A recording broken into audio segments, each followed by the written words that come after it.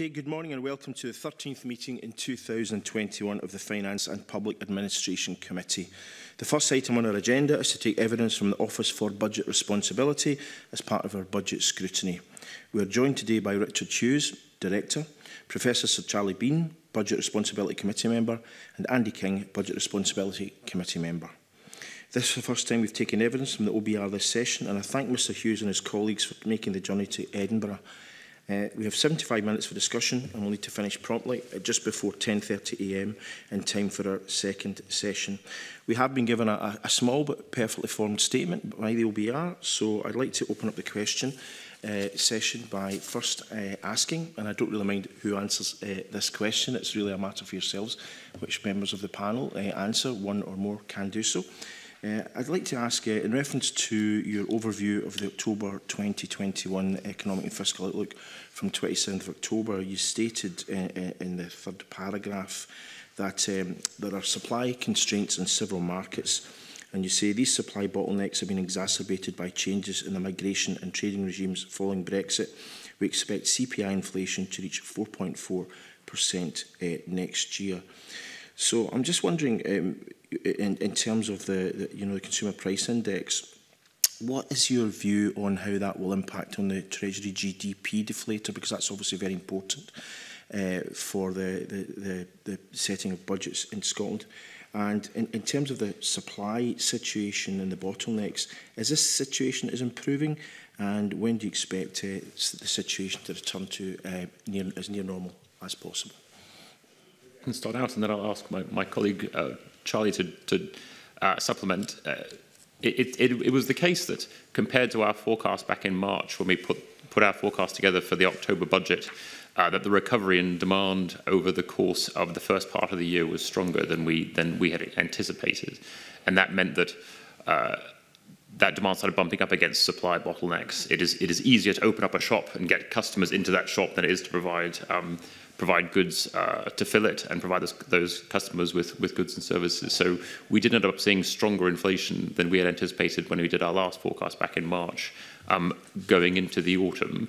And I should say we closed our forecast in late September in anticipation of it being published in late October. At that point, we were forecasting inflation of above 4%, but by the time we took a read of the latest gas prices and developments in prices since then, it looked as though inflation was getting closer to 5%. That provided, that obviously has an impact on not just CPI but also the deflator, which has an impact on the Scottish budget. From the point of view of the Westminster budget, it has for the moment some beneficial effects in that one has to remember that in the UK tax system, both personal allowances and thresholds are frozen, which means you get more what's called fiscal drag coming out of that higher inflation than you would if the government had got ahead with the indexation of those rates and thresholds. So it does deliver some fiscal benefit to the UK budget, some of which was spent by the Chancellor in his budget. So he took the benefit of both the higher taxes that he had raised, but also the additional fiscal drag to increase public spending, which then has consequences in terms of block grant for the Scottish budget. So while it's a challenging implications for the macroeconomy, it did deliver some fiscal benefit to the Chancellor in the budget, which then have knock-on consequences for the Scottish block grant. I don't know whether, Charlie, you want to say more about the inflation? Yes, on the supply bottlenecks, it's worth saying that some of these are global in origin. So if we think of things like chips for electronic components and cars and things like that, there has been a rotation in demand to consumer electronics during the pandemic, which has led to a diversion of chips, say, that previously would have gone to car manufacturers into electronics. The Chinese have been buying up a lot of them, and the consequence of that, say, for car manufacturers, is they haven't been able to get enough chips, which is why you have a long delivery lag for getting a new car.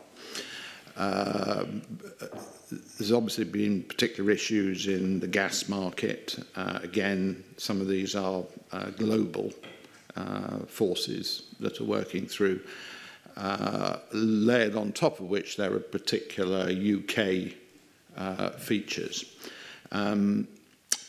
In In terms of the duration of these, it's reasonable to expect businesses to respond to shortages by adjusting their sources of supply, adjusting the way they operate, changing the mix of what they put in, going back to the car example, and so forth. But we think it's reasonable to think that it will take the best part of next year for some of these supply shortages to solve themselves.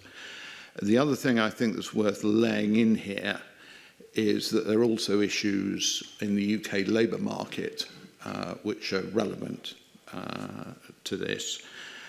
So we are seeing shortages of particular sorts of labour. The classic example is HGV drivers, but that's not the sole example.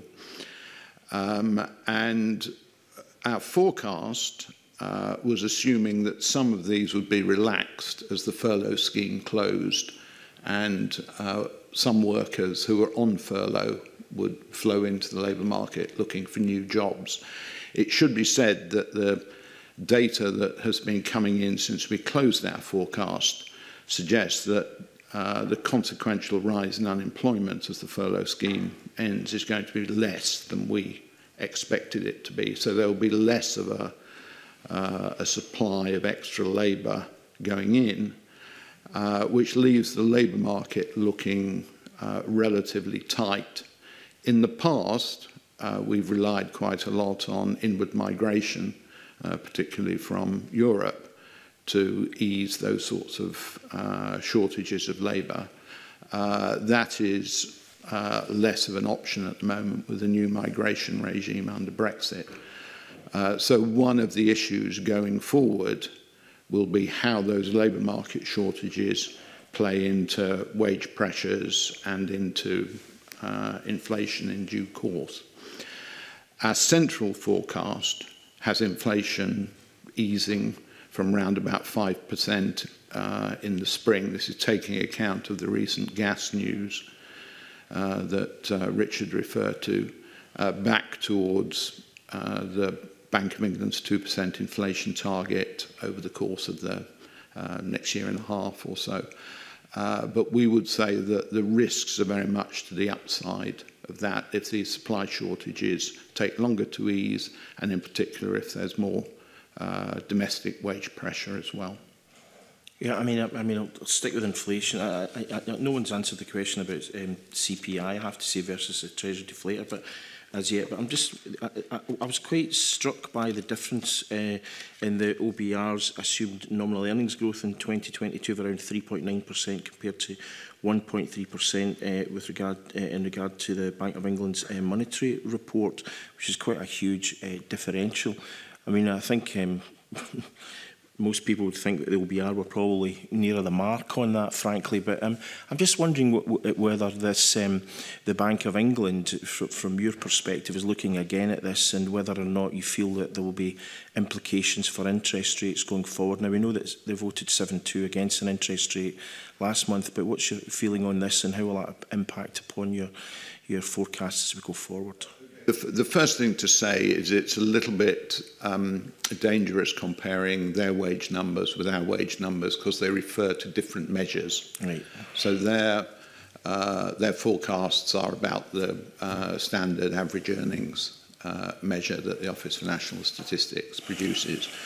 Because we're interested in producing fiscal forecasts, we use a constructed wage measure from total wages and salaries in the national income accounts divided by the number of people.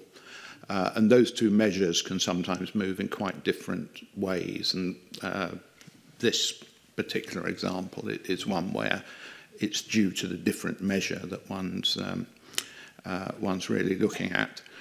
I mean, in terms of monetary policy decisions, that's obviously in the lap of the MPC, who are meeting shortly to take their latest decision.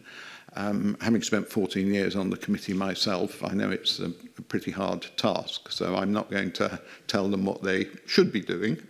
I'm sure what they will be doing, though, is looking very closely at sources of inflationary pressure. They will pay a lot of attention to things like measures of inflation expectations in financial markets. They have surveys of businesses that they also look at for measures of inflation expectations. They will be very alive to any sign of inflation expectations picking up. And the point that I was just making about the labour market really looking surprisingly tight, vacancies are at a historically quite high level, despite the fact that the economy still hasn't regained its pre-pandemic level of activity. It's about a percentage point below where we were before the pandemic broke in early 2020. But the labour market does look really very tight. And some of that is because there are some people who've left the labour force, people who've retired earlier, in some cases migrants who went back home during the pandemic, or migrants who might have come here, didn't come. And that effective reduction in the labour force has meant that there are more signs of tightness in the labour market. And I'm sure the committee will be very mindful of those in deciding whether it's appropriate to tighten policy. Of course, you've got the factor going in the other direction, which is the new COVID variant, the Omicron variant, which, given there's still uncertainty about the consequences of that, they may feel, well, let's wait a little bit longer till the scientists have a better hold on the implications. You asked about the implications for us. Of course, a key factor in determining debt interest is the level of interest rates, and debt interest is more sensitive now to changes in monetary policy than it was in the past. It's partly because the stock of debt is bigger, but it's also because the maturity, average maturity of the total liabilities of the public sector, so that's adding the Bank of England together with government, because the Bank of England has been buying government debt and issuing reserves to finance it under its quantitative easing programme, and those reserves pay bank rate, the rate that the Monetary Policy Committee sets. So when the MPC decides to raise bank rate, it will have a pretty immediate pass-through to debt interest, effectively. Okay, thank you. Now, one of the issues, of course, with the OBR is it doesn't necessarily have access to the kind of data that it perhaps requires to look specifically at Scottish circumstances. Is there any specific data streams that you believe could be added to make your forecasting in a Scottish context more accurate? I suppose we do approach our forecasts for Scottish taxes differently from the SFC, and I think there is value at doing these forecasts from different perspectives because they provide checks on each other. We take a sort of necessarily top-down approach when we look at estimating the tax bases for things like Scottish income tax by just estimating what we think is the Scottish share of the tax base and then applying the policy rates on top. We have had the benefit of outturn data starting in 2016-17, if memory serves, and which then provides a check against what were initially just estimates on what we thought the tax base was rather than what the actual tax base was. And we've also more recently had the benefit of RTI data, the real-time information that HMRC have started to produce about how much tax is coming in and the composition of taxpayers, which comes in on a high-frequency basis, which started during the pandemic. So that's provided us with much more real-time information about who is paying tax and how much on an in-year basis.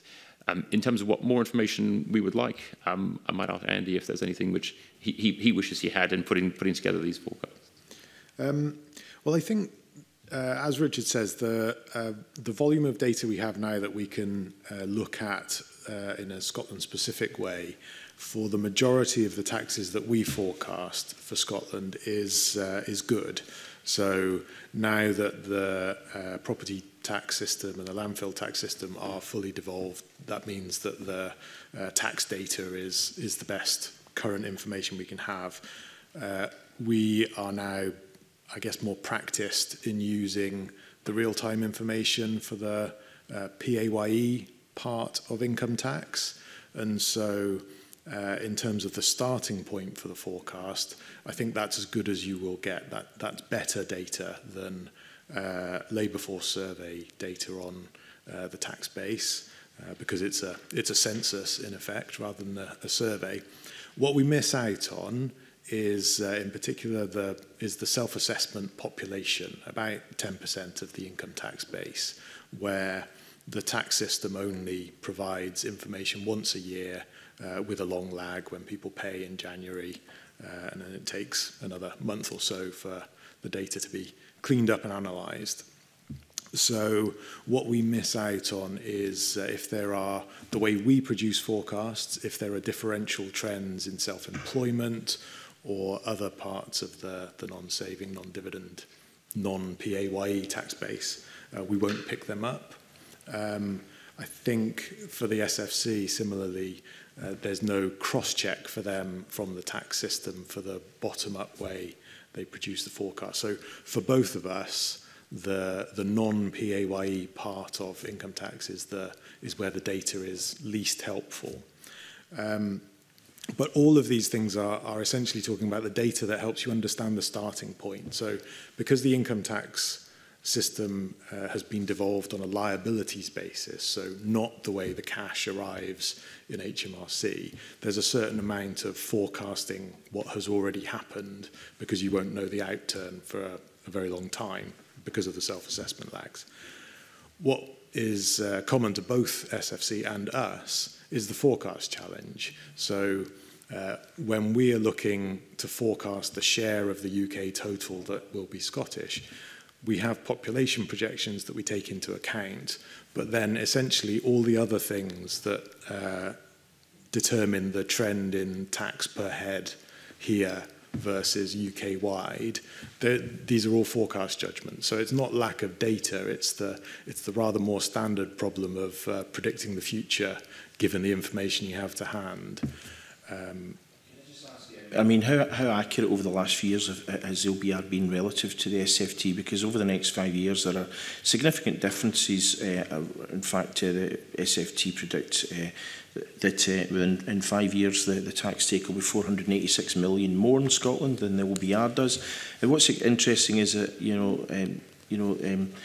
Scottish landfill tax, they predict 78 million, the OBR predicts 78 million coming in from that, but the SFT predicts only 18 million because of the impact of policy, which is, £60 million of a difference, between 78 and 18 million. It's quite a huge difference in terms of that particular aspect of tax. So how is, for in order us to look at how the OBR is doing relative to the SFT, how have you done over the last few years in terms of the accuracy of the predictions relative to each other?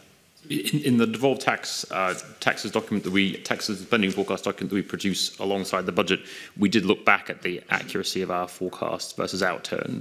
And in chart A, you can see that there is, we got it quite wrong at the beginning, but that was basically because nobody knew what the tax base was until we got outturn data in 2016-17. We were out by about 700 million. Since then, I think what you have seen on both our parts, but I think also the Scottish Fiscal Commission, has been a learning process, which has helped to reduce those forecast errors. They are now down to kind of within 200 million a year, and most recently they were less than 100 million in terms of forecast errors for Scottish income tax. And so I think that does show that we are kind of learning how these systems operate as we go. We're taking advantage of hard data as it comes out. One of the things which we have started doing in our publications, and the SFC have done the same, is in all of it, when they produce their forecast and we produce ours, to always produce a comparison and where we can a reconciliation for where we've produced different estimates of those taxes from the SFC and what explains them. Because we produce our forecasts at different times, that oftentimes explains the differences in what we expect to be the yields from different taxes. And especially over the last 18 months, it's been a particularly volatile environment in which to try and forecast.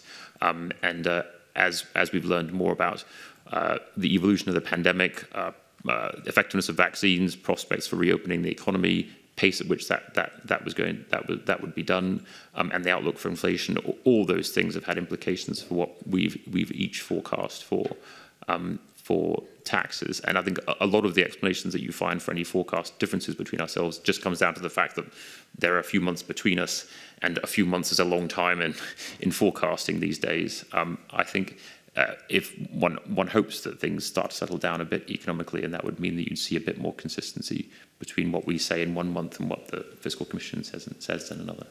Okay, well, thanks for that. Just one final question from me before we open up to colleagues around the table. That's basically with regard to taxation. You've said in your submission that the level of GDP which will be raised in tax will be 36.2%. It's high since the early 1950s by 2026-27. And you've said that taking the last two budgets together, Chancellor's raised taxes more this year than any single year since Norman Lamont and Ken Clark's two 1993 budgets in the aftermath of Black Wednesday. Now, 6 weeks have passed since he actually wrote this paper on the 27th of October. So I'm just wondering what impact you feel that this is having on future growth projections, given the weeks you've had to kind of analyse this further? I mean, in terms of the implications, I mean, our growth projections are consistent with what was announced in terms of tax policies. I mean, one thing to say about those forecasts is that the government has decided to raise a very large amount in tax over the coming 5 years, both from personal taxes and from corporate taxes. We take account of the sort of second round effects of those taxes on incomes and on economic decisions. But it is the case that this is partly the sort of the beginning of the UK's demographic transition, which is that we have an aging society, fewer and fewer people are in work compared to those in retirement, and much of those tax rises are to fund basically a larger post-pandemic state. I think some people have allied those tax increases to somehow paying for the pandemic, and then that creates some and that means that there's somehow temporary tax rises because they're dealing with a temporary cost. If you look at what they're actually paying for out over the medium term, therefore dealing with net zero, therefore paying for a larger health service, and they are for paying for the government's other public spending plans, all of which are a permanent increase in the size of government. So from the point of view of if the government wants to meet its fiscal rules based on our forecasts, these are permanent tax rises that need to be delivered if the government is going to meet those borrowing targets, and they reflect the fact that you've got a working age population which is shrinking, you've got to tax it more compared to a population in retirement that is benefiting both from the welfare provision as well as a health service which provides the services that they're looking for. The Institute of Fiscal Studies has said that the policies have been led by the OBR, so we'll be asking them about that subsequently. Okay, Deputy Convener to ask questions next, followed by Liz. Thank you, Convener. I really wanted to follow on very much from the Convener's line of questioning regarding income tax forecasts. I mean, and this is of critical importance, since the introduction of the fiscal framework in terms of it's a very large component of what we have available to spend in Scotland. And so therefore, I'm interested in understanding why the OBR are projecting, albeit that there is growth, or projected growth in income tax receipts in Scotland, that growth is slower than the rest of the UK.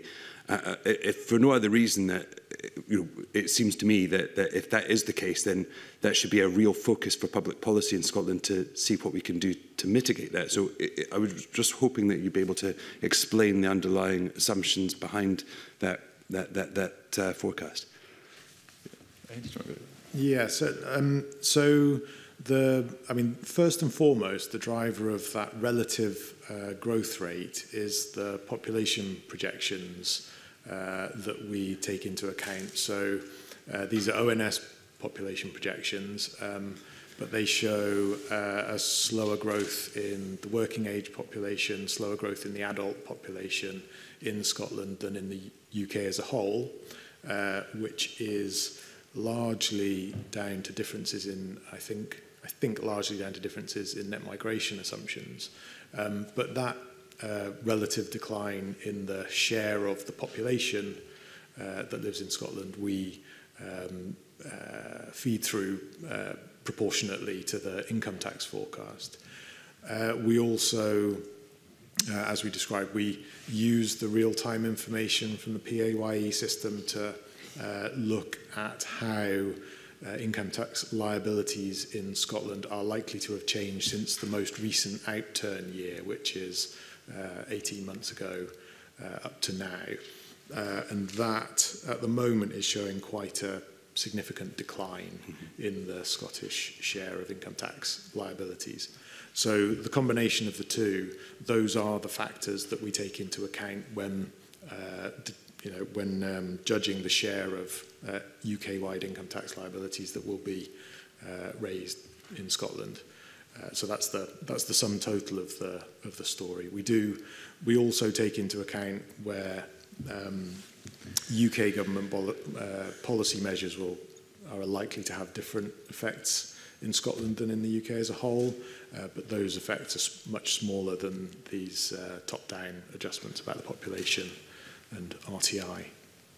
Thank you. I mean, just following on from that, and bearing in mind, I think, what Mr. Hughes was saying regarding the attempts of the OBR and the SFC to reconcile their methodologies. I mean, I note from your paper that it looks as though there will be a sort of a £380 million difference between what you are forecasting in terms of income tax receipts and the Scottish Fiscal Commission.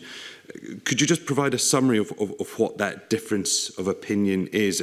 I mean, given that I'm assuming that the SFC are looking at the same demographic figures that you are. Yes, so as Richard mentioned, one of the key things is timing. And at the moment, because there are just such large movements in tax receipts as the economy is closed, reopened, and there are surprises relative to assumptions about how winding down the furlough scheme will impact. So I think we had 2 or maybe 3 months more data on RTI when we closed our forecast than the SFC would have had, and that was a negative surprise. So that was a downside surprise that we will have factored in. But then there are more straightforward differences of forecast judgment around the labour market, where I think our forecast is somewhat more, our forecast for wages and salaries growth are very similar, but ours is more employment rich, the SFC's is more average earnings rich, and the latter is more tax rich. Now, they may be right, we may be right, more likely than not we'll both be wrong, but those are kind of more straightforward forecast judgments. So, taking those things in mind and stepping back a little bit and bearing very much in mind what Sir Charlie was saying earlier about we're in a situation that is not panning out as predicted. We're seeing significant labour market frictions. We're seeing, I think, significant differential frictions between different sectors in the economy. It strikes me that in that situation, making these sorts of predictions around future earnings becomes a lot more difficult, because actually you need to forecast almost on a, rather than a macroeconomic, a microeconomic basis, actually what is happening in each of these individual sectors.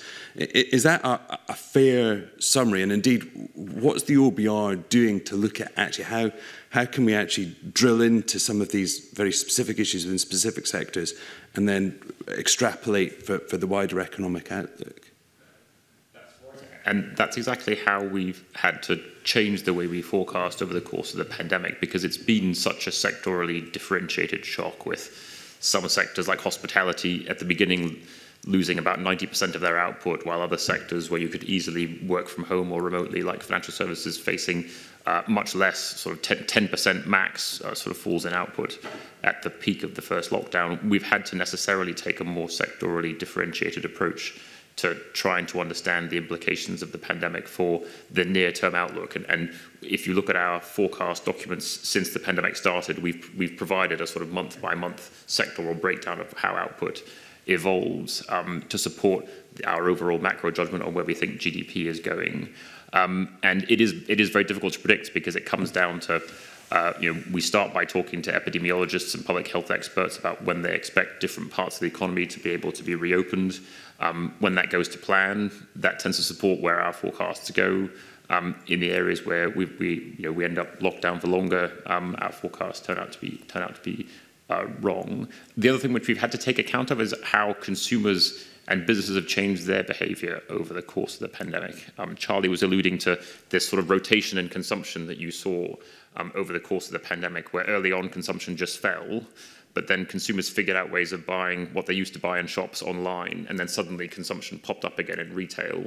Then of sort of buying goods and services, so buying goods, and then when the service sector opened up, you saw consumption rotate back again into services and less into goods, and trying to keep up with the changing composition of consumption and how people have adapted to the pandemic has also been a challenge for us.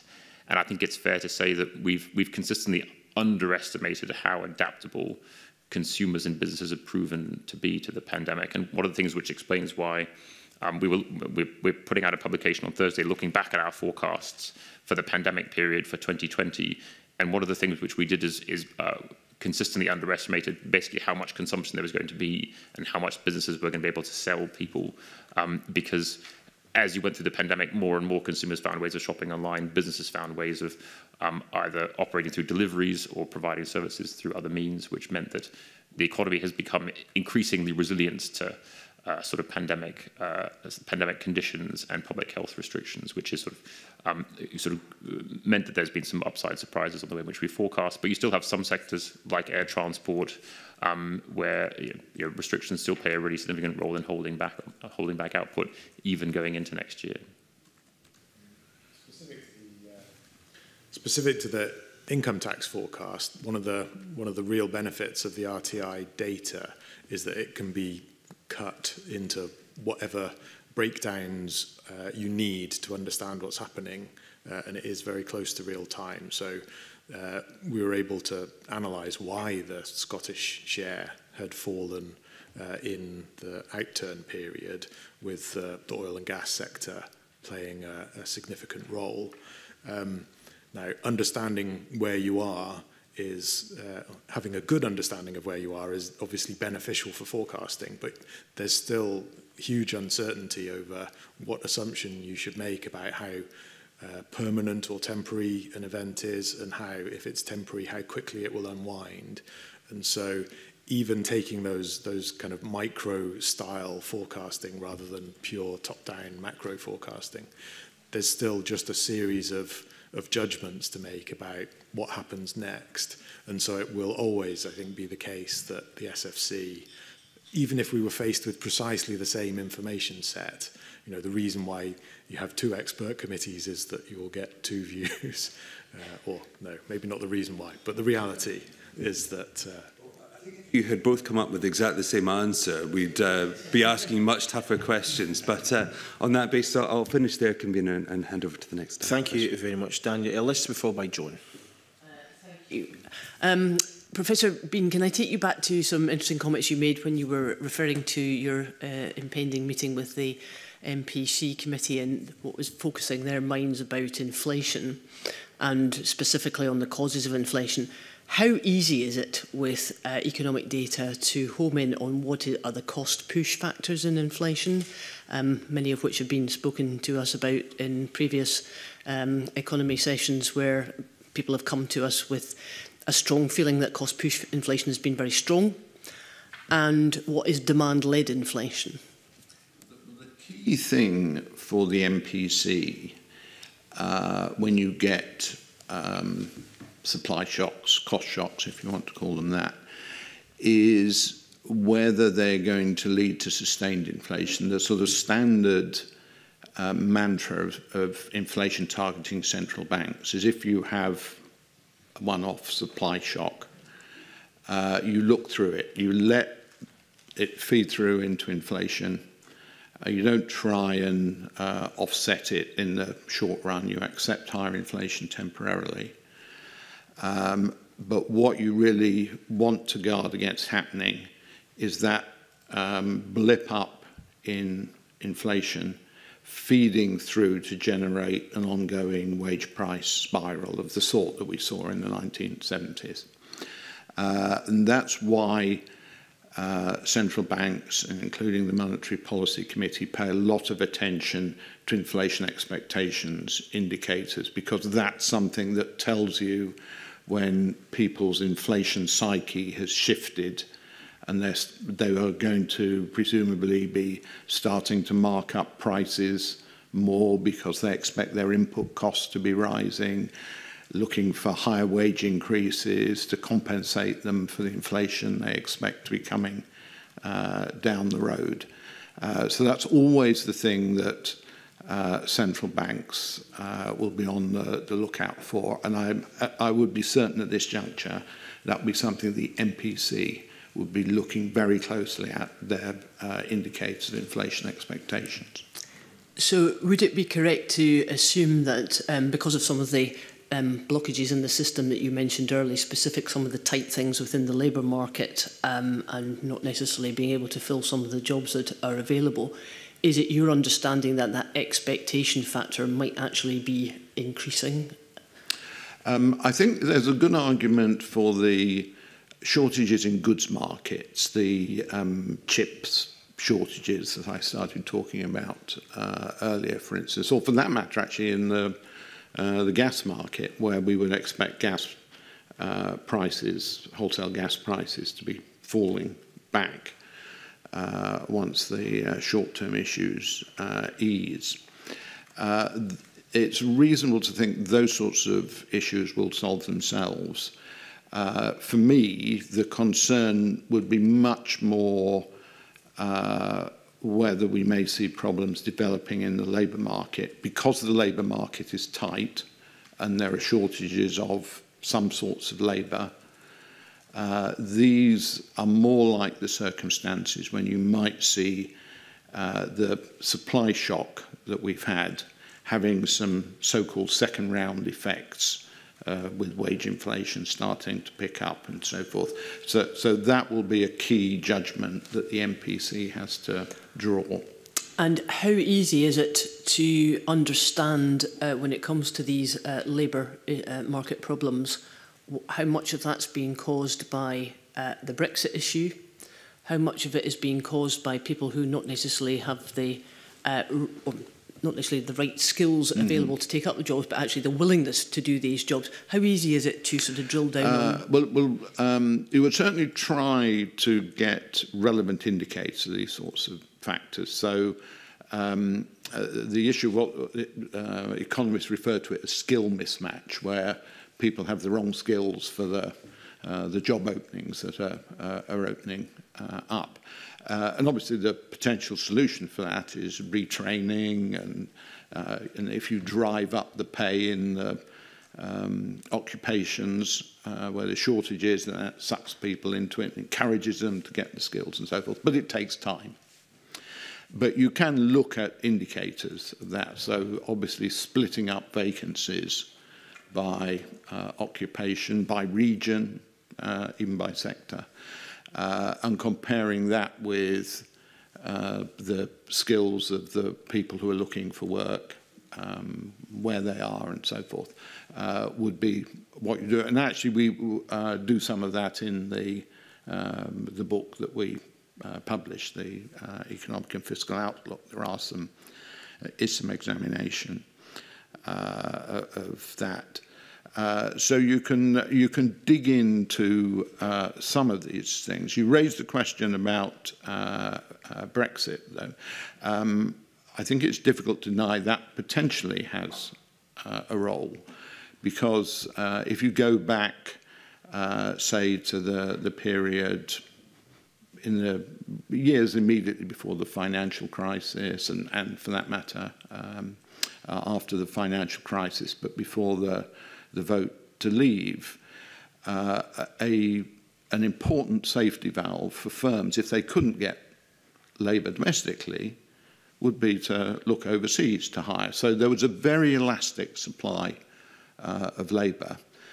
That labour is no longer so elastically available, because of the migration regime. The key thing is how the migration policy regime operates here. It's not necessarily Brexit per se, because you can operate a migration regime which would allow relatively free inflows of labour, which is in short supply. But so everything hinges on how the government chooses to operate that migratory regime. But if it's operated in a way that is quite restrictive, that will increase the bargaining position of labour, and it will tend to generate more of these second-round effects that I was talking about. Thank you very much. Very interesting, because I think in Scotland we've obviously got specific sectors like hospitality and some of the tourist areas where there's been a very significant problem. So I'm just interested to know how that's sort of measured. My final question is very much about the Chancellor's budget, which he made a decision to be a bit more demand-led, in other words, to ensure that public spending was at a higher level than it might have been, and to increase some taxes. Do you feel that that budget has led to some increase in the demand side of the economy, so that that's having an impact on inflationary pressure? Certainly our assessment in the EFO, because we quite specifically do an estimate of the macroeconomics of the macroeconomic effects of the package, and it added 0.5% of GDP, is my recollection, to a sort of net demand stimulus, and that would add a bit to inflationary pressures, precisely through the sorts of channels that I've just been talking about. Richard alluded earlier on to the recovery having been stronger than we and some other forecasters expected. I think what's also the case is that it seems like demand has rebounded more rapidly than supply. If you go back to early on this year, we, and I think the MPC and a lot of other forecasters, thought that demand might lag behind supply, so you needed supportive policies to bump up demand as the economy reopened to match supply. I think what we've seen suggests actually demand had enough legs on its own and actually was running a little bit ahead of supply. And our forecast embodies that judgment. Thank you, John. To be followed by Michelle. Thanks very much, Convener. Quite a lot of areas that we've covered already that are quite interesting. I mean, one of the points was made that was people have adapted, I don't know if it was yourself, Mr. King, more than you maybe had expected through the whole system. And that made me think, do you think people have learned that they actually need some savings in case they hit another pandemic or a crisis of some kind? And would that have an impact going forward if people were to save more? Or is there just no evidence that people are going that way? So it is the case that the savings ratio went up a lot during the pandemic, and I think but I think one has to ask the question: to what extent was that people decided they wanted to save more, or basically people being forced to save more because they couldn't find ways of spending their money, either because they couldn't go to shops or they couldn't go on things like holidays, which is what people oftentimes save money for. We saw the savings ratio hit kind of post-war highs in double digits at the height of the pandemic. Initially, we did think that it might stay high, but we've revised it progressively down to something closer, which is the sort of historical average of around 5% over the medium term. But you still have that built-up savings people accumulated over the course of the pandemic, which we expect to be unwound relatively slowly, so that at the pace of about 5% a year, if memory serves. And that is because all the sort of surveys of how people spend windfalls is that they don't spend it all at once. They tend to want to smooth their consumption over time.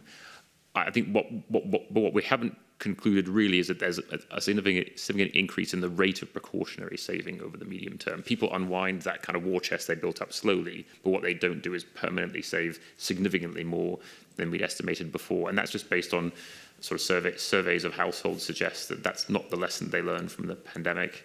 The vaccine has to some extent allowed much of our lives to go back to normal, but with important caveats about the emergence of new variants. And I think also government support for those out of work was very generous in the form of the furlough scheme and other kinds of support, which has meant that sort of government borrowing came to people's rescue rather than them having to save up to deal with hits to their income themselves. And so they may well have learned a lesson that government is there when they need it to provide them with support through these kind of events.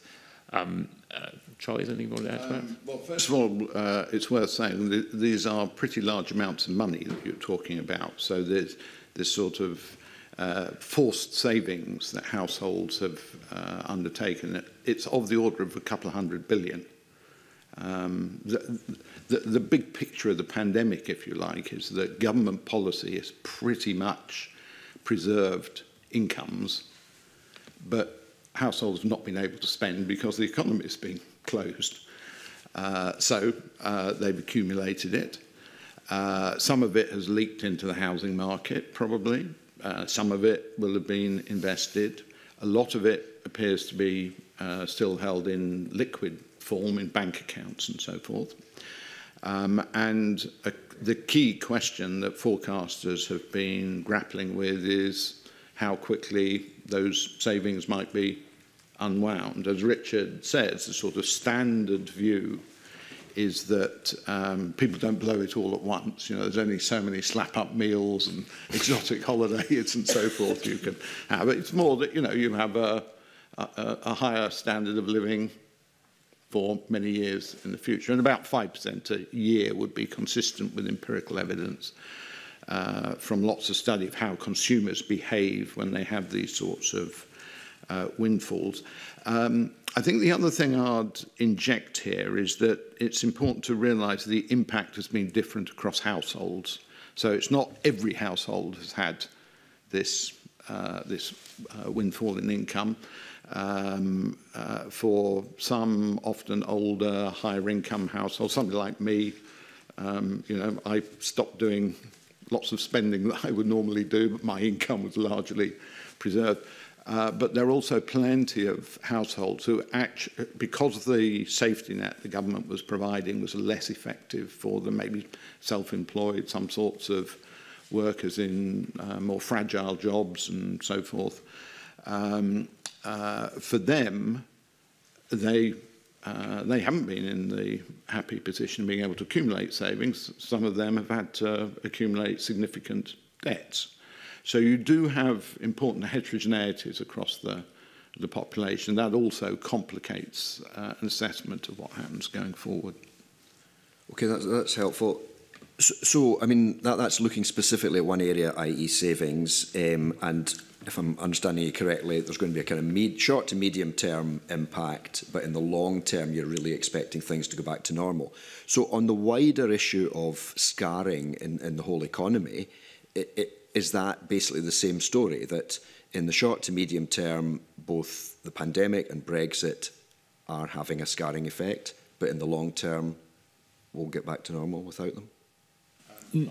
Yeah.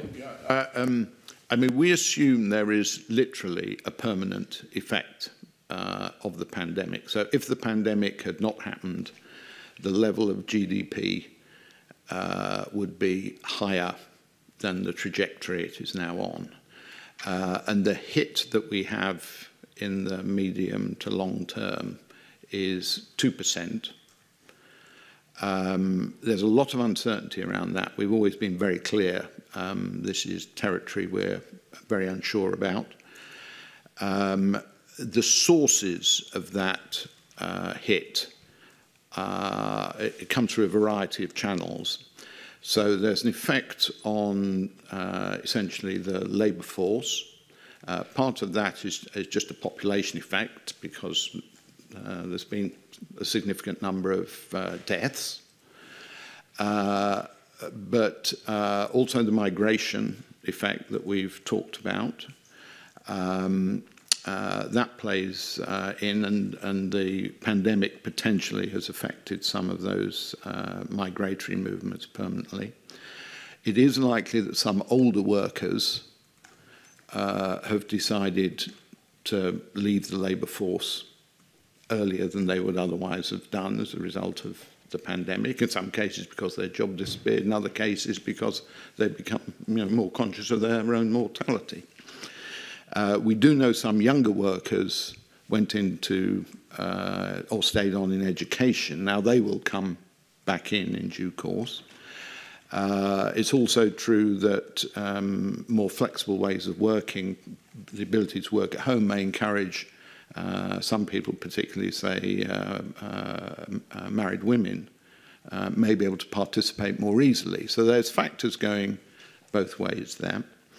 There's an effect that may not be fully permanent, may take quite a long time, which is accommodating structural changes in the economy of the sort that we were talking about, people not having the right skills and having to retrain and so forth. And that can raise the level of unemployment to the equilibrium level of unemployment for a while. So there's a bundle of things in terms of the effective size of the labour force.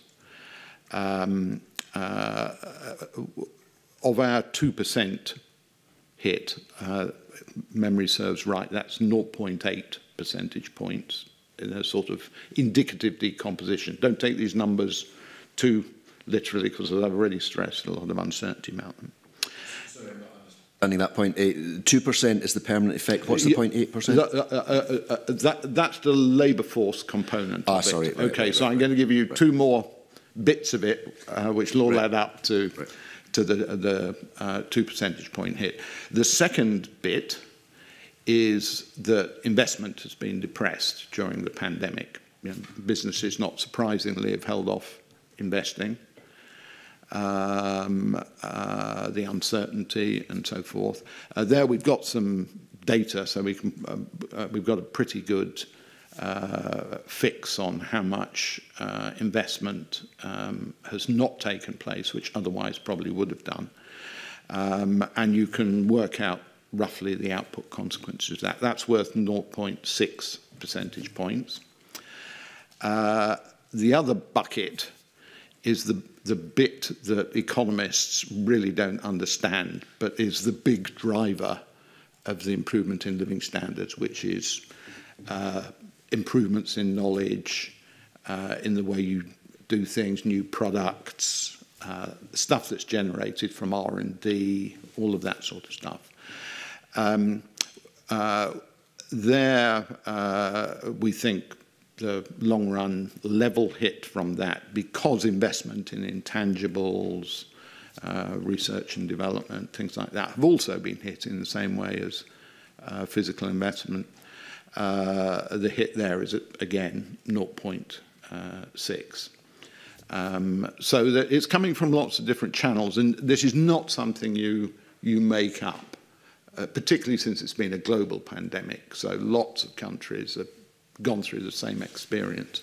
The world would have been a better place or a richer place if we hadn't had the pandemic, and that's completely aside from the health consequences.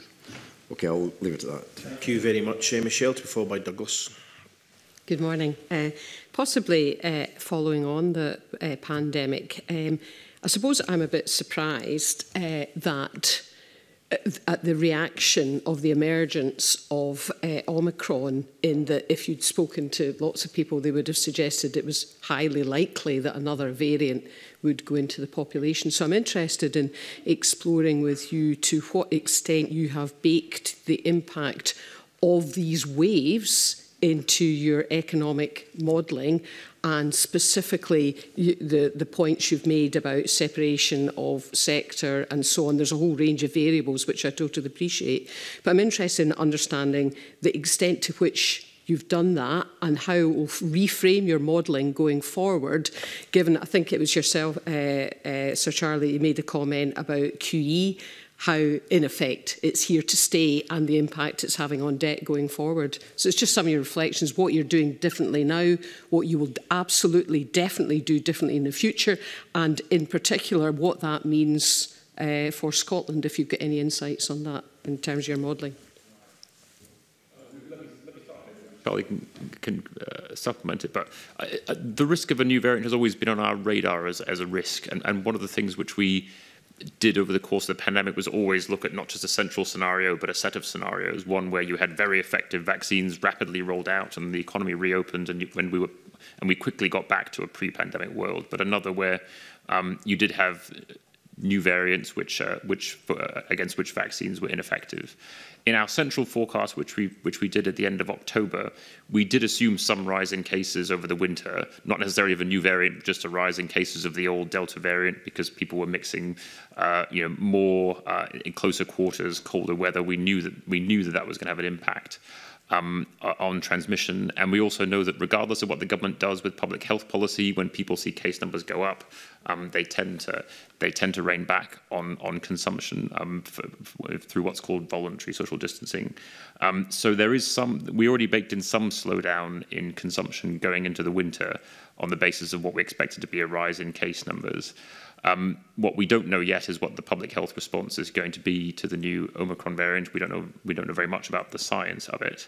I think the one thing that I would say though is that even if it leads to another lockdown of the sort that we've seen in response to rising hospitalizations and deaths in previous pandemics, what we do now know and what we can try and anticipate better in our forecasts is that our economy is increasingly adapted to these kind of conditions. The first lockdown lost us about 25% of output. The second lockdown lost us less than half of that. You'd sort of anticipate that we are learning how to live with the virus more effectively, even when we can't walk into shops and buy things, even when we can't go to restaurants and eat there. So one thing which we are trying to get better at is not just looking at what the sectoral impact of different restrictions could be, but also trying to anticipate how well adapted they would be when those restrictions are put in place.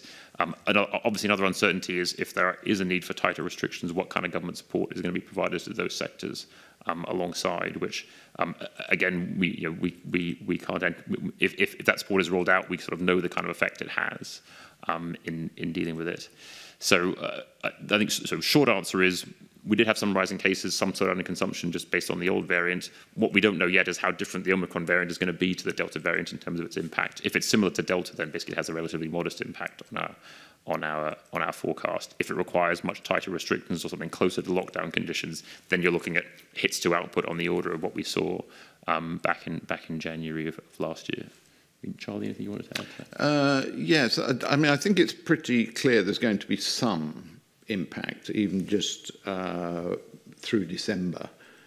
You're going to have less spending in hospitality and on travel, presumably. So there's bound to be some negative impact on consumer spending. And then, as Richard says, there may be then an issue that it carries through into next year if you need more substantial health measures for longer.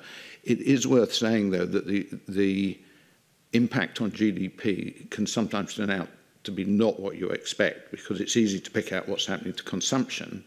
But of course, a consequence of Omicron is that the government is stepping up vaccinations, and that boosts GDP because the way GDP is measured, it treats that as output of the health sector, as indeed it should do. So the GDP numbers may or may not reveal something, but I think as far as consumption is concerned, you will see some slowing over the Christmas period. Just leading on to another area which we've not touched on in today's session is, again, it's a sort of similar idea of how specifically you're baking in an assumption around climate change expenditure off the back of COP26, and it's something that's just not come up today.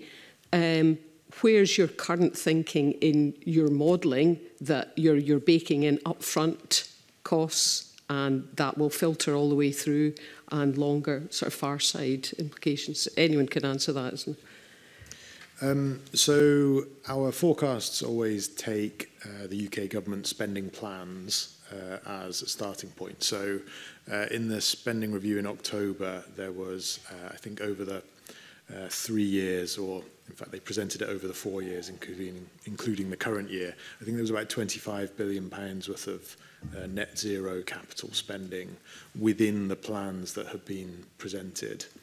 I think the most important thing when reading our forecasts for understanding that is that that was the allocation of sums from a total that had already been set. So it wasn't additional capital spending on top of the capital plans that were in our March forecast. It was the bottom-up allocation of the capital that was already there. So we did a lot of work in the summer on scenarios for net zero capital spending. The first 4 years of our scenario from the summer are remarkably similar to what has transpired as government policy in the spending review. Thereafter, in our scenario, the amount of net zero capital spending continued to increase until peaking around the end of the decade. That's obviously hugely uncertain. It was a what if. The biggest uncertainty in there, I think, by far, is what happens on people's homes, domestic heating and insulation, where, fortunately, I'm a mere forecaster and analyst, so I just have to look at the numbers rather than think about what 25 million homes disrupted with building work feels like to make those decisions. But that's the biggest cost. It also, to me, looks like the most difficult one to deal with via tax as an incentive.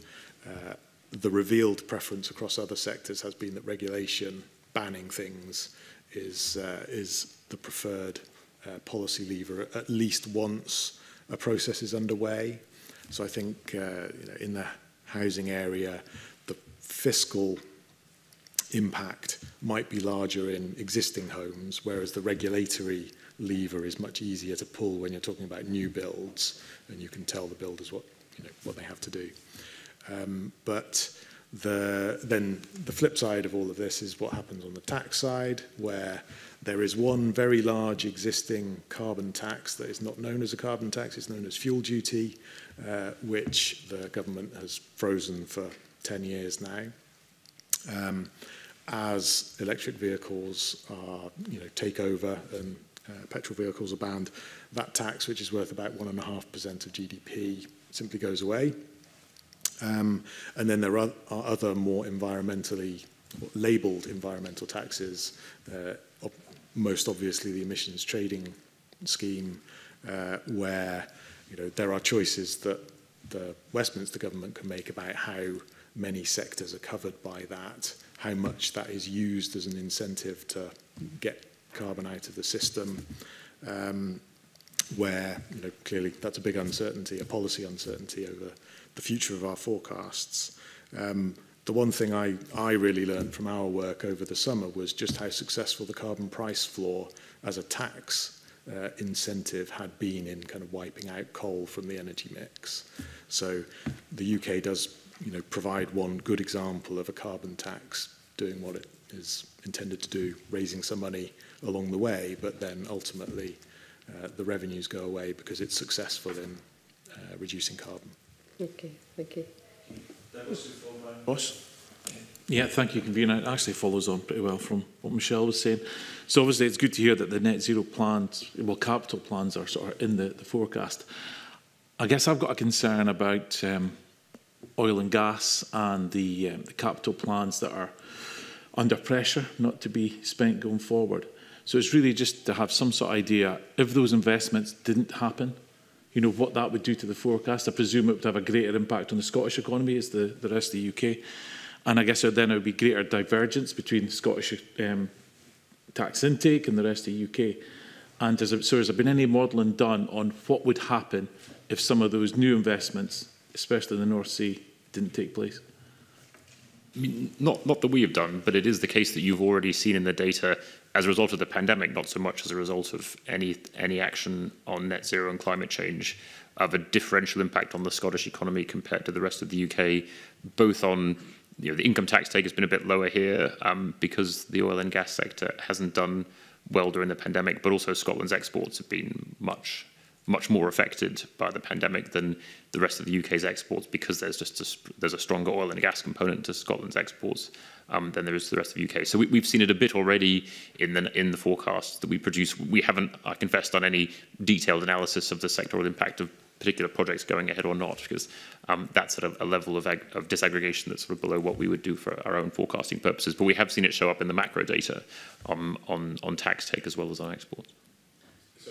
The forecast that you're presenting, they are assuming many of the investments in the North Sea would take place, and if those didn't happen, then they would have to be revised, and it would probably be a negative impact to the Scottish economy. I mean, they're based on the sort of work plans that we get from the firms themselves, and the taxes that would come from those. So. But I couldn't speak to what specific projects are in those plans here, because we don't provide them at that level of disaggregation. Yeah.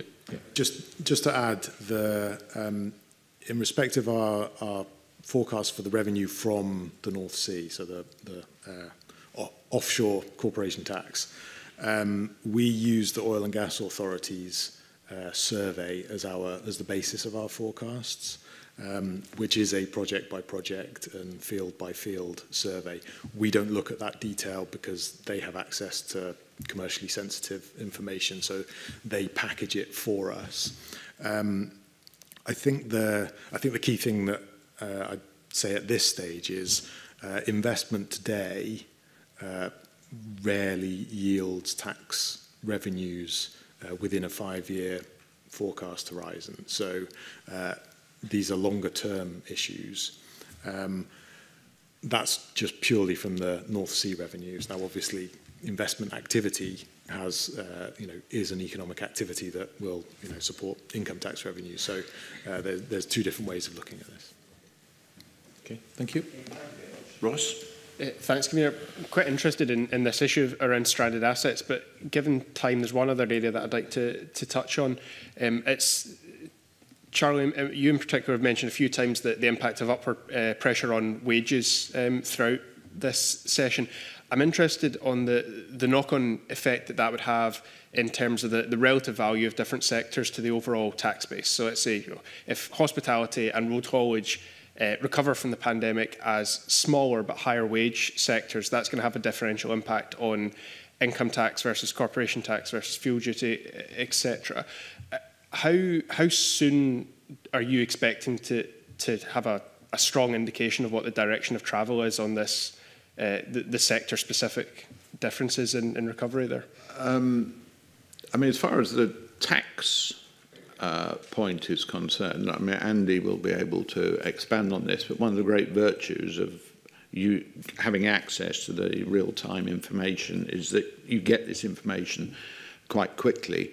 And of course, what we would be doing when the numbers are coming in would be trying to think, why are these numbers stronger than we expected or weaker than we expected? And these sorts of sectoral issues might well be, the hypothesis for why they're coming out a particular way. Now, ahead of that,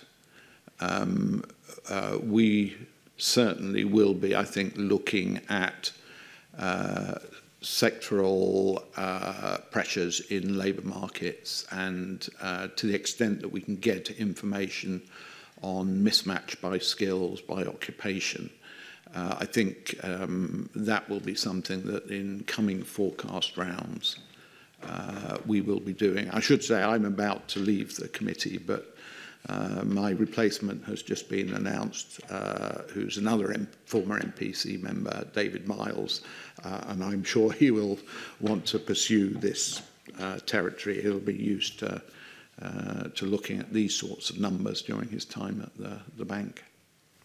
Thanks. And do you know offhand what the early indications are in terms of hospitality, specifically thinking off the back of the questions that Liz Smith asked? Obviously, that has any changes to the impact, the contribution the hospitality sector make to the tax base will have a disproportionate impact on Scotland in the same way that, say, agriculture would. Yeah, I mean, one of the surprising things about hospitality is we know there are a lot of people on furlough who came from the hospitality sector. We know there are a lot of vacancies in hospitality, and you sort of think, well, they ought to be able to match up. But of course, the hospitality sector does rely quite heavily on migrant labour. It's clear that inward migration, net inward migration, has fallen during the pandemic. There is some uncertainty about the numbers because the main source of information, the International Passenger Survey, was suspended during the pandemic. So the Office for National Statistics have tried to make indirect inferences. I have to say our experience in the hotel we stayed at overnight is indicative that there are significant labour shortages in the hospitality sector. Thanks very much. I'm conscious of time, convener, so I'm happy to leave it there. Thank you very much on that very positive note. Yes, we shall end the session. We won't ask what the name of the hotel was. I actually really want to thank Mr Hughes and his colleagues for taking the time and the trouble to come all the way here to Edinburgh. It's really appreciated in current circumstances. It definitely gives you lots of brownie points from the committee, because we much prefer evidence in this face-to-face situation if we can possibly get it. So thanks again for all your evidence. I think we could have asked a lot more, actually, in fact, if we had the time, but of course we have a very full agenda. So thank you very much for coming to see us, and we hope to see you before too long. So our next witness will be Carol Emerson of the Institute of Fiscal Studies, who will join us remotely. So I now suspend the meeting to allow final connection checks to take place, and we'll be back at 10:29, ready for our 10:30 start. So thank you very much, gentlemen.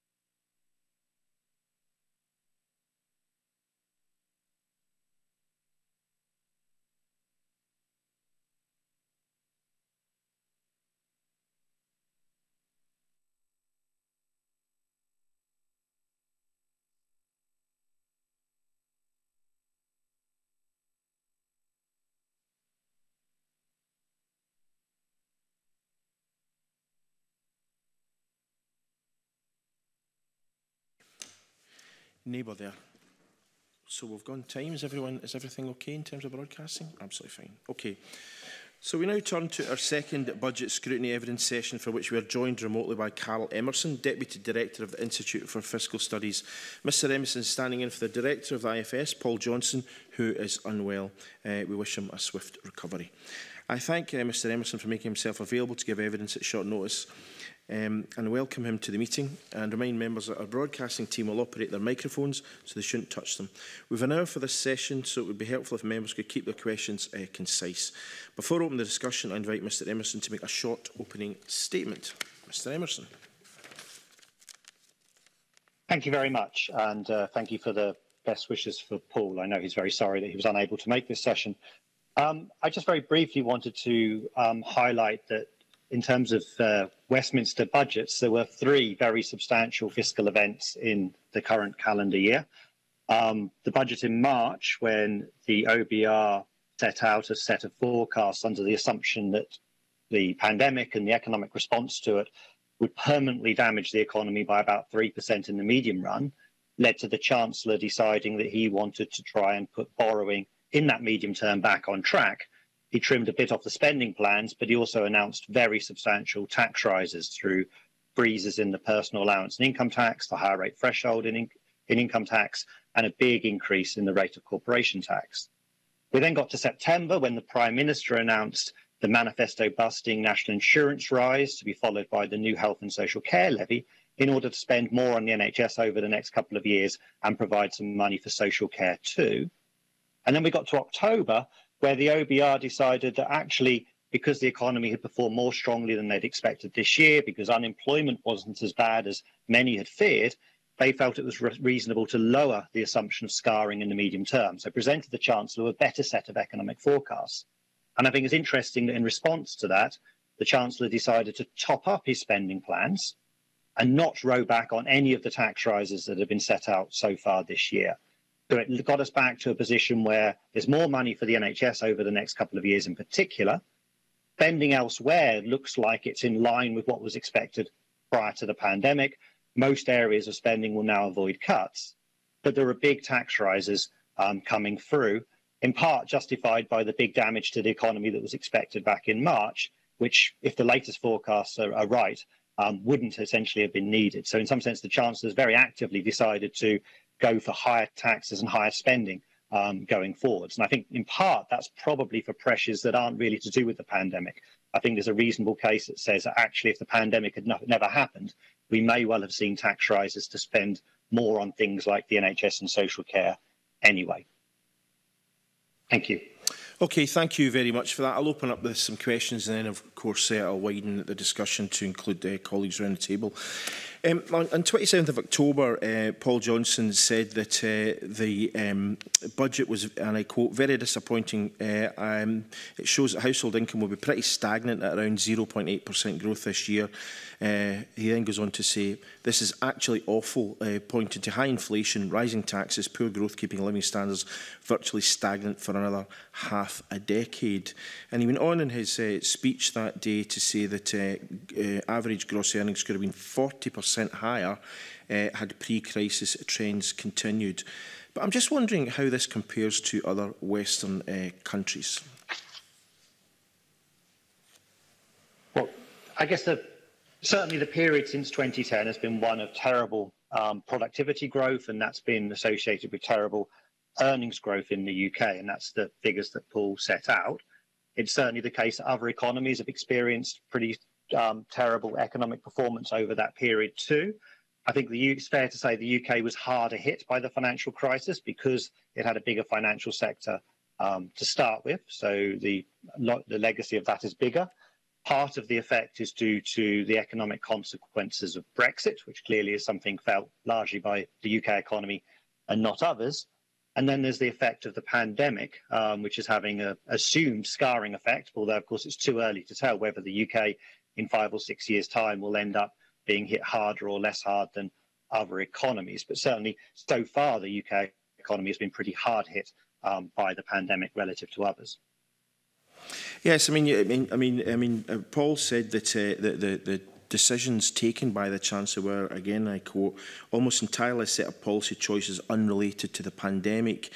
High inflation, rising taxes and poor growth still undermined more by Brexit than the pandemic, and that will see real living standards barely rising and for many falling over the next year. So I'm just wondering, you know, is this something that we're seeing elsewhere? Because, well, is the UK unique in this situation?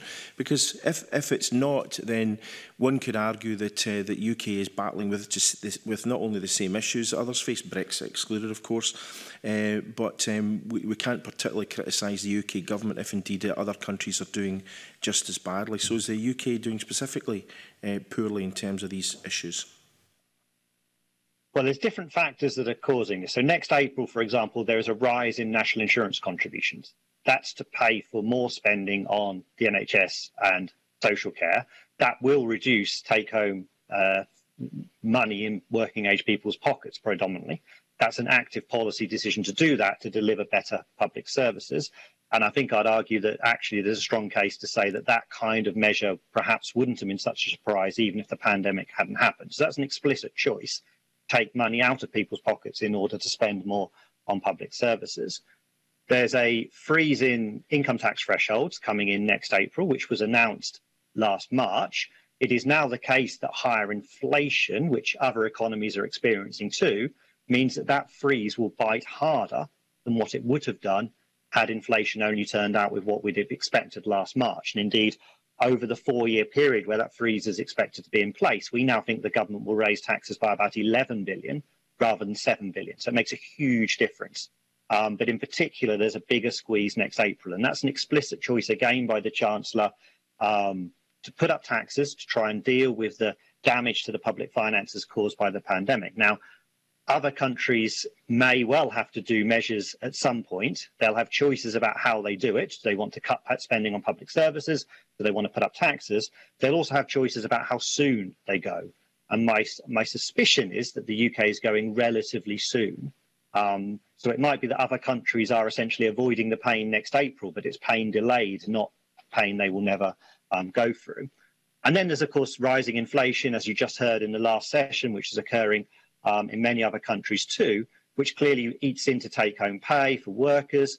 It also means that for those reliant on interest income, it's eating into their incomes. There's also a phenomena for those who are reliant on benefit income, in that their benefits next April will go up by the inflation rate that we saw in September. And of course, if inflation is now accelerating post-September, their living standards are going to be squeezed for a few months too. And it won't be in a couple of years' time, they will catch up when their benefits are uprated by inflation at that point. But certainly the next few months are going to be very difficult. I'd stress in particular for out-of-work households on benefits, and that's because the price rises are on energy. We know that low-income households spend a relatively high share of their budgets on that. Out-of-work households have recently been benefiting from the £20 a week uplift in universal credit, which ran out very relatively recently. And they don't directly gain from either the increase in the national living wage or the increase in universal credit that was announced in the budget. Yes, I know in the report it says that the primary of asset accumulation, the importance of asset holdings has been prioritised over improving living standards through earnings, and this impacts particularly on low-income households. Would that be fair to say? The fact that people with assets have done relatively well over the last 18 months is because of reductions in interest rates. So if you've got an asset which bears a set amount of cash income and interest rates are lower, that asset increases in value. And you can see that in the housing market. You can see that in the gilt market too. So clearly these kinds of effects are things that can benefit those with assets. And I guess perhaps one lesson from the legacy of the financial crisis is that maybe when making fiscal policy decisions going forwards, the Chancellor should pay a lot of attention to the distributional consequences of what's happening to interest rates, and in particular long-run interest rates. So if interest rates are going to stay low for a long while, that is going to reward people who went into this crisis, the most recent crisis, with assets. And I think that's a consideration that does need to be reflected in any fiscal policy choices that the Chancellor's making. And I think with hindsight, maybe the decisions made in the early 2010s didn't take enough account of the fact that, for example, those who've already got on the housing ladder did relatively well over that period.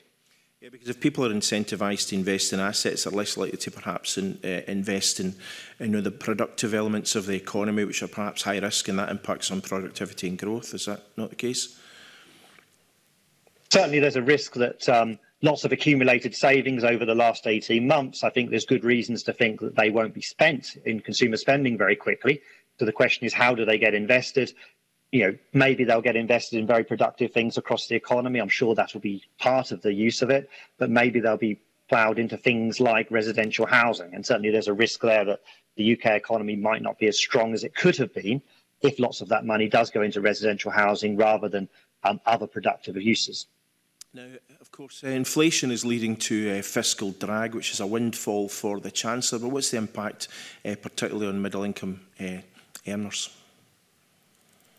Well, I think it's particularly important because of this freeze income tax threshold, the personal allowance and the higher rate threshold that was announced in the October budget. So what that means is essentially, the freeze was announced in the March budget. So that freeze means that as incomes rise in cash terms, more and more people are brought into income tax, more people are brought into higher rate tax. It means that the higher inflation that we're now experiencing, it means that those measures are going to bite harder than was previously expected. So we're seeing quite a shift in the nature of our income tax system, in particular the numbers brought into higher rate tax. And as I said before, if you'd asked me in March, I'd have pointed out that this 4-year freeze is expected to raise about £7 billion a year by the end of the 4th year. We now think on current inflation forecasts, it's going to raise more like £11 billion a year. So it's a substantially bigger tax rise as a result of inflation being higher, and therefore substantially a bigger squeeze on household incomes too. Okay, thank you. And just one more question from myself before opening out to colleagues. In his report, Paul said that over the period since 2010, health spending will have increased by over 40%, in education less than 3%. Of course, this is south of the border, which implies a remarkable lack of priority afforded to the education system, with indeed spending per student in FE and sixth form colleges remaining well below 2010 levels. And he goes on to say this is not a set of priorities which looks consistent with a long-term growth strategy. So what has been the impact on growth of these education policies over the last decade or so? Well, I think the key point is that we know that spending on schools is going to have, if it's spent and spent well, will have effects on future productivity. That's certainly one of the motivations for doing the spending.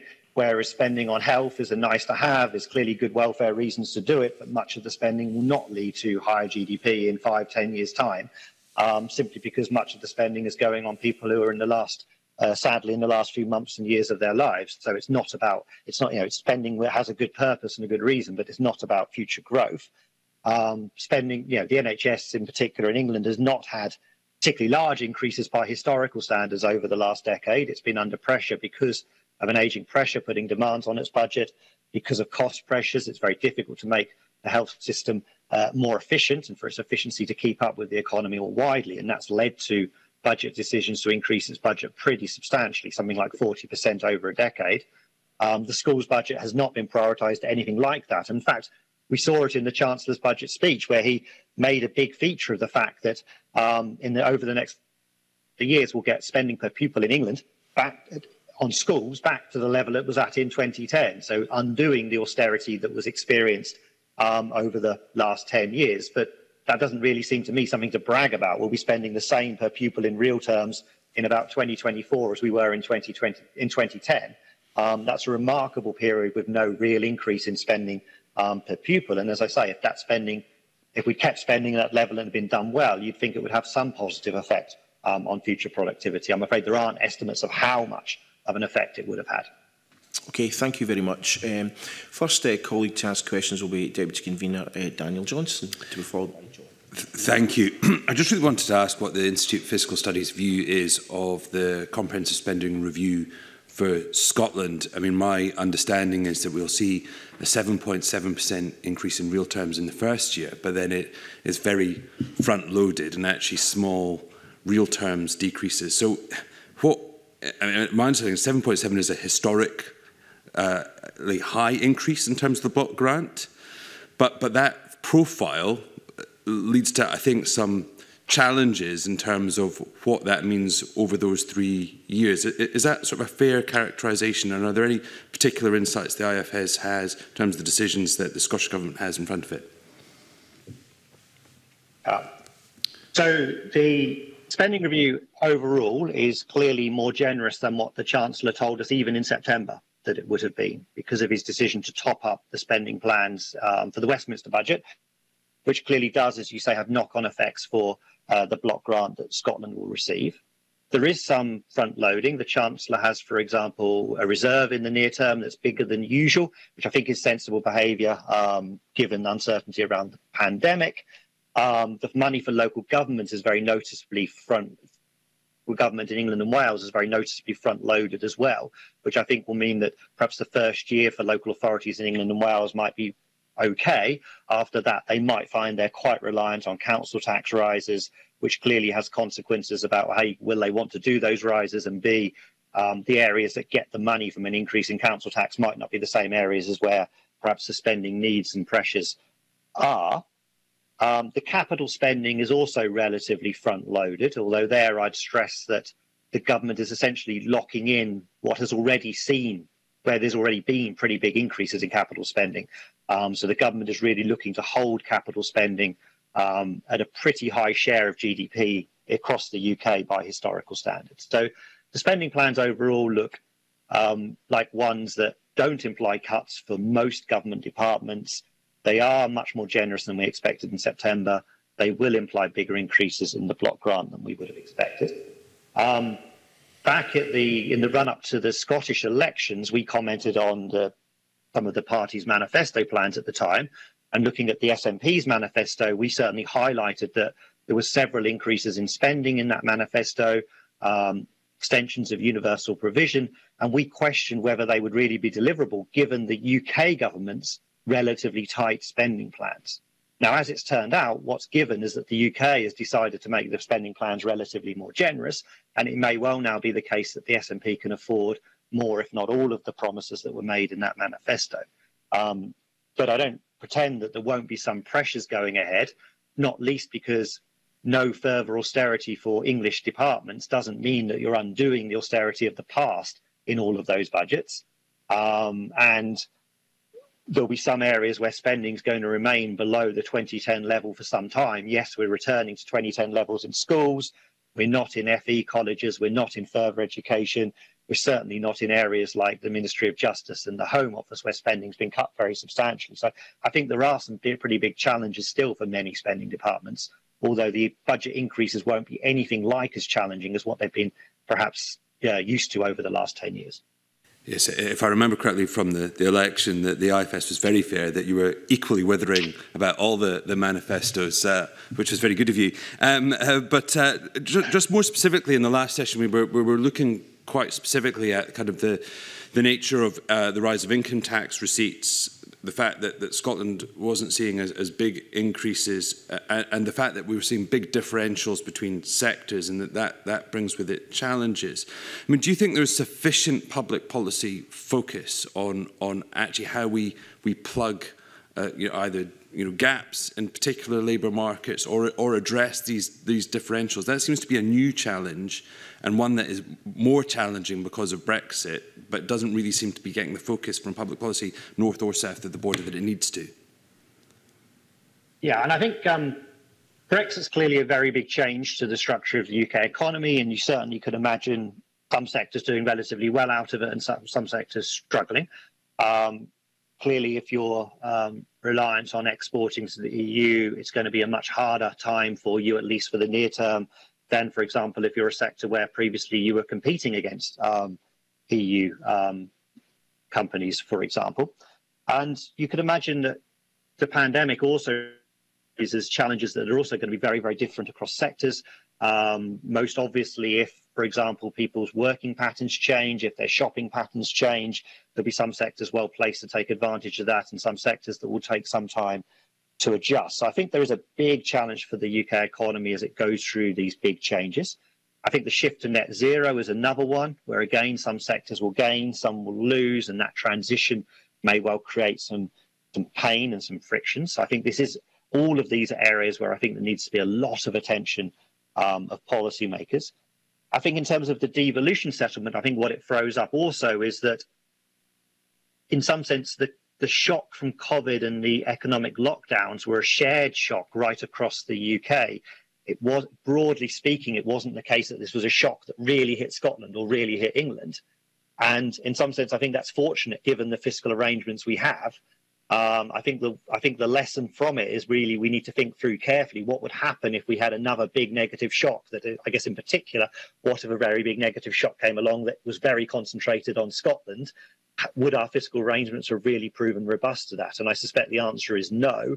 And in some sense, we were lucky is probably not the right phrase, but to the extent to which broadly COVID was not disproportionately harmful in Scotland compared to England was fortunate given the arrangements we have in place. Thank you. In the interest of time, I'll hand over, but I'm hoping one of my colleagues will pick up on that. That's a very interesting insight. We'll soon see. John, to be followed by Ross. Well, I'll change my plan and follow that up. So, I mean, do you think we should be seeking in the fiscal framework review changes to the present system? I think that I think the UK-wide should be thinking through the risks that are born framework and reviewing it in the light of big negative shocks come along. We've seen that after the financial crisis. We've seen that with COVID. We must very much hope that the next negative shock won't be anywhere near as harmful as those. But I think the other thing we need to remember is that the next recession is never like the last. And COVID was a shock that, as I said just now, was something that, very broadly speaking, was UK-wide. And I think we really need to think about, well, what about negative shocks that were very concentrated on one part of the UK? And the framework we have strikes me as something that's not well placed to deal with a very bad negative shock that hit Scotland and not England, or indeed not very well designed for one that hit England and not Scotland. And I think it's those kinds of stress testing. And I think that if the we is what does the, would the UK be better served by something that's better, more robust to localised shocks? I think the answer is yes. And I think that we shouldn't be complacent that the next shock will prove to be as general as the shock we've just been through. And just on that point then, would the part of the answer to that be to give the Scottish Government or Scottish Parliament more borrowing powers? Would that be the way to deal with a more geographical specific shock? I think that either giving more borrowing powers up front or having the flexibility to announce extra borrowing powers very quickly were a negative shock to materialise. And I think that doesn't just apply to Scotland. I think it also actually applies to English local authorities, where we saw very uneven shocks depending on their income streams, depending on their spending needs. The government in England decided to compensate local authorities with broad brush compensation that across the board looked reasonably generous given the pressures they were facing. But you can still imagine some local authorities not getting enough. And it's very hard, very compensation packages that suit that. And I think emergency borrowing powers are perhaps the obvious solution to that, or alternatively setting up in advance how those borrowing powers might work. But I think you certainly want them in your toolkit, is what I'm saying. Okay, thanks. That's helpful. To move on to a different point, I was asking the OBR about the long-term scarring effects, and we actually only really got as far as the pandemic, and their figure is 2%. So I was going to ask you if you agree with that, if you reckon that there is this, I mean, they were basically saying a permanent effect which we will never recover from compared to if we had not had the pandemic. And then the other part on that link to is then, well, what is the long-term effect of Brexit? Is that also a permanent effect, or is that something we overcome in due course? And I think it's fair to say that economists pretty much as economists ever agree that the economy will be permanently smaller as a result of Brexit compared to what it would have been. And I think there's good reasons to think the economy will be permanently smaller as a result of the pandemic relative to what it would have been. I mean, on the pandemic, I think it's pretty clear that while very fortunately unemployment has not been anything near as bad as we feared, it's still the case that some people were in good jobs and have lost those jobs. and they may never get back to as good a job as they would have had the pandemic not happened. I think it's pretty clear that while bankruptcies have been running very low, I still think it's the case that some businesses that would have been viable have proven to had a bad shock and have been knocked out of business as a result of the pandemic. Some businesses are probably now some investments in the UK are probably not located in the best places, given, for example, shocks to working patterns. And we've also had a huge shock within our education system, where face-to-face tuition schooling has been messed up, where exam grading has been messed up, and it'd be remarkable if that didn't have negative consequences going forwards. So I think there's good reasons why these effects are negative. Where we don't agree is on a number. It's very uncertain. I don't have a number for the 2%. IFS hasn't produced one. But I would stress it's very, very uncertain. The OBR thought it would be 3% back in March. They think it's 2% now. I think that it's good reason to think there will be a number. It won't be zero. It will be a negative hit.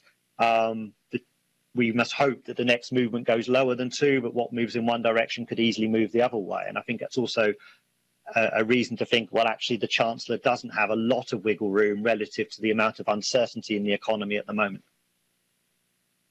Okay, and I mean, you've mentioned, and I think others have mentioned, the whole kind of concept of a skills mismatch, that we seem to have vacancies in some sectors and other people looking for jobs, perhaps not the right skills, and that's maybe been exacerbated by both Brexit and the pandemic. I mean, is that something that's just really going to sort itself over time, or is it something we should be seriously concerned about? I suspect in large part it will be sorted over time. You can imagine when you shut down parts of your economy and then reopen them, it's natural for there to be very high levels of vacancies, and when the economies change in its structure, it's natural for people to take time to adjust. It's natural for investments to take time to move. I think where we need to be particularly worried is where there are groups who we know find it harder to make those kinds of adjustments. So, for example, if you'd asked me earlier in the pandemic, I would be highlighting not just older workers who are thrown out of work, but younger workers thrown out of work, ethnic minorities thrown out of work, where the impact of, where they were disproportionately on furlough, they were disproportionately losing their jobs. I think the evidence now is actually that younger people and ethnic minorities have bounced back pretty remarkably strongly, and that's a big part of the good news story we have on unemployment. Maybe they found they're more able to move sectors, that they're more able to move to different employers. But I think the story on older workers really hasn't got a lot better. It's true their unemployment rate hasn't shot up, but there's many who've moved into economic inactivity. So I think the worry is that they've moved into essentially biding their time before they reach the state pension age. Maybe some of them are lucky enough to have decent private pension arrangements. Maybe some are not in that position. And I think there's a worry that they've prematurely moved out of the labour market in a way that may prove to be permanent. So I think that I'd suggest that policymakers, relative to what I would have thought earlier in the pandemic, need to perhaps be a little less worried about ethnic minorities and the young, and a lot more worried about, relatively speaking, older workers. And I guess the other group I'd always be concerned about in recessions are people who have low formal levels of education, but perhaps were working in jobs that look pretty skilled and had quite a decent wage. So I guess in particular, there's quite a lot of men working in high productivity manufacturing that's geographically located. Brexit in particular is a risk to those kinds of industries. And we know from the past that those kinds of workers find it very hard to get jobs that pay as well as the ones that they currently have. Thanks, Convener. Okay, thank you. Ross, we followed with Michelle. Thanks. Sticking with that point around skill shortages and skills mismatches, Carl, could you expand a little bit on the sectors that are specifically experiencing a skill shortage as opposed to a labour shortage for other reasons like wage pressure, migration issues, etc.?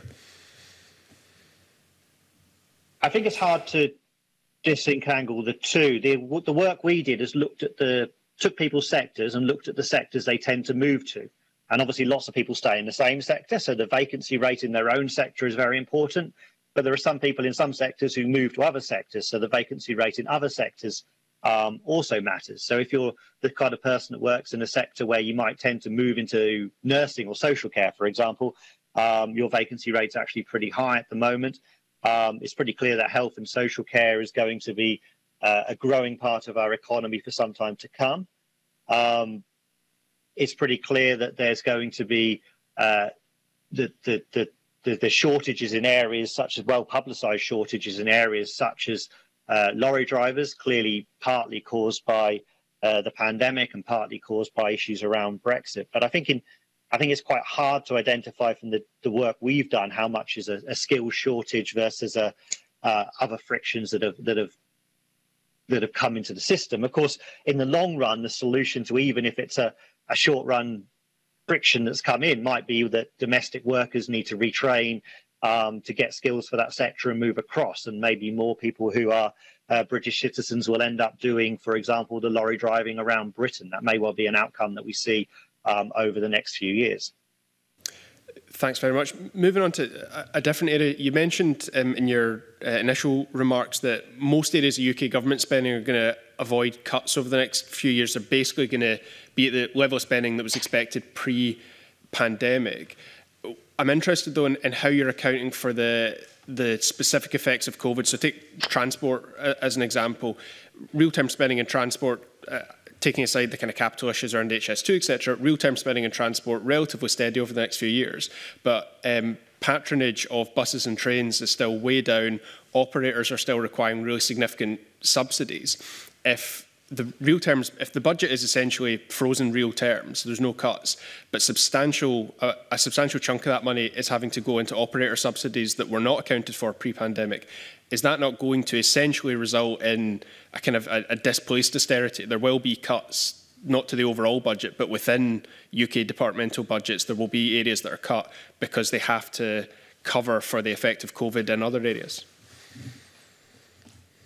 Yes, I think that's a good point. I mean, in the health service, we've done some work estimating how big we think the effects of COVID on the budget needs over the next couple of years will be.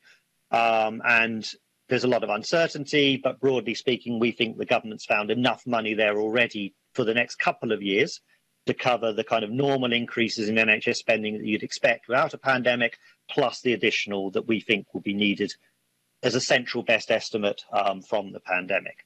I think there are question marks about year 3 and whether there's enough money there, and it really wouldn't surprise me if the NHS ends up getting a top-up towards the back end of this UK Parliament.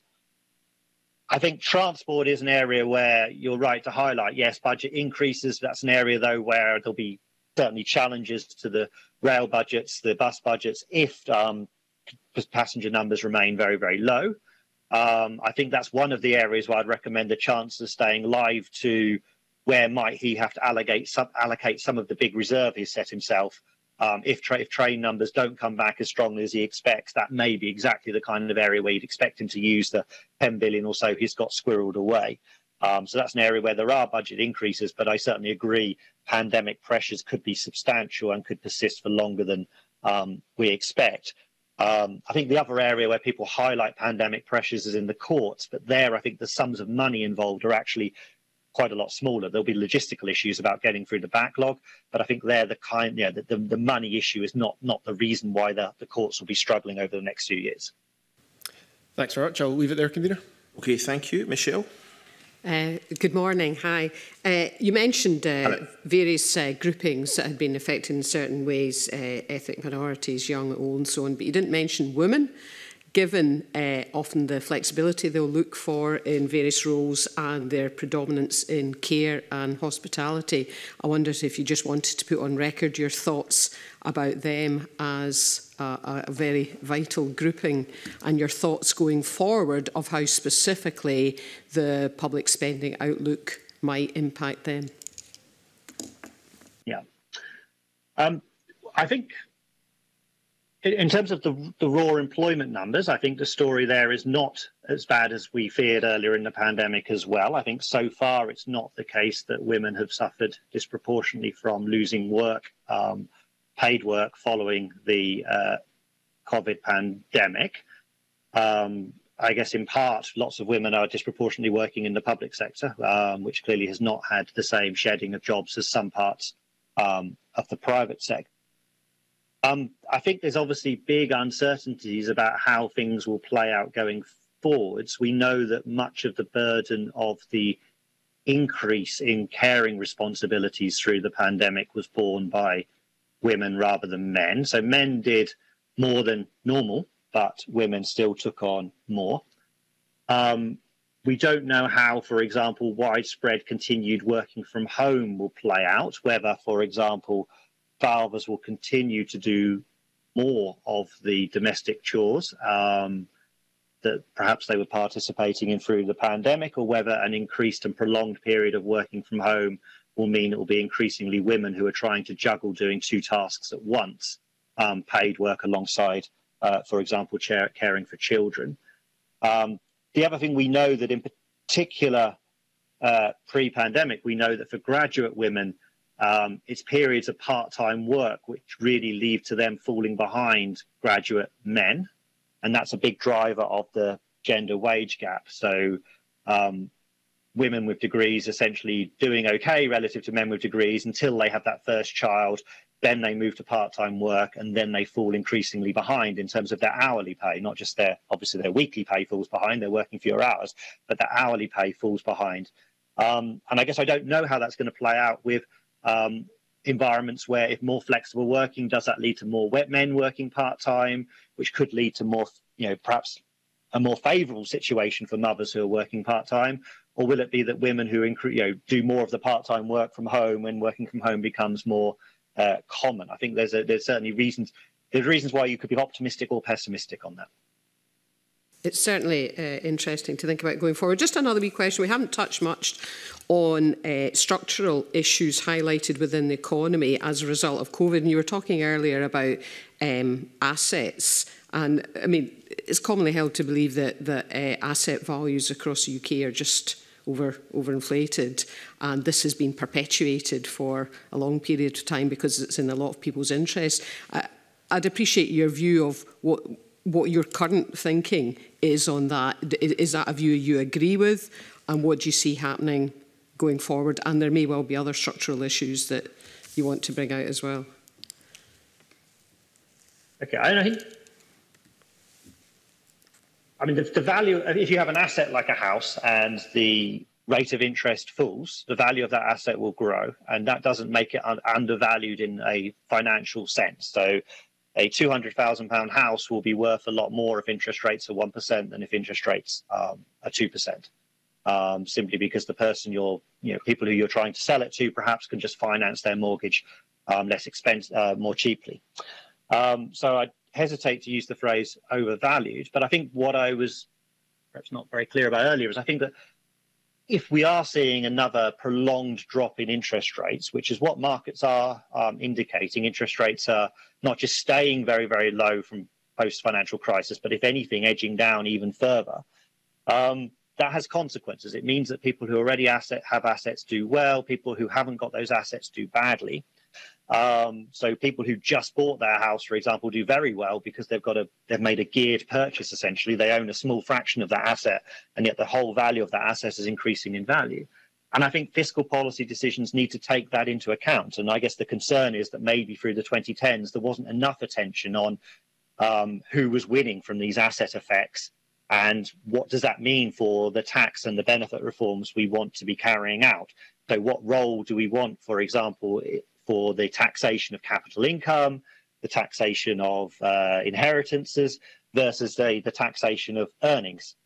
So I guess one thing I'd point to is, for example, the health and social care levy, for example, was levied on dividend income, yes, but also entirely on the earnings of those in paid work. So it's not levied on those who are getting rental income from a property.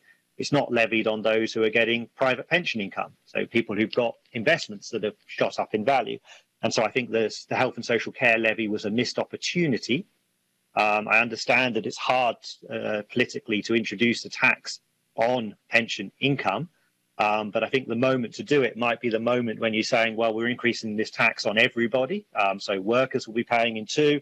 And actually, the money is pretty clearly going to go on the NHS and on social care, which will benefit, again, everybody.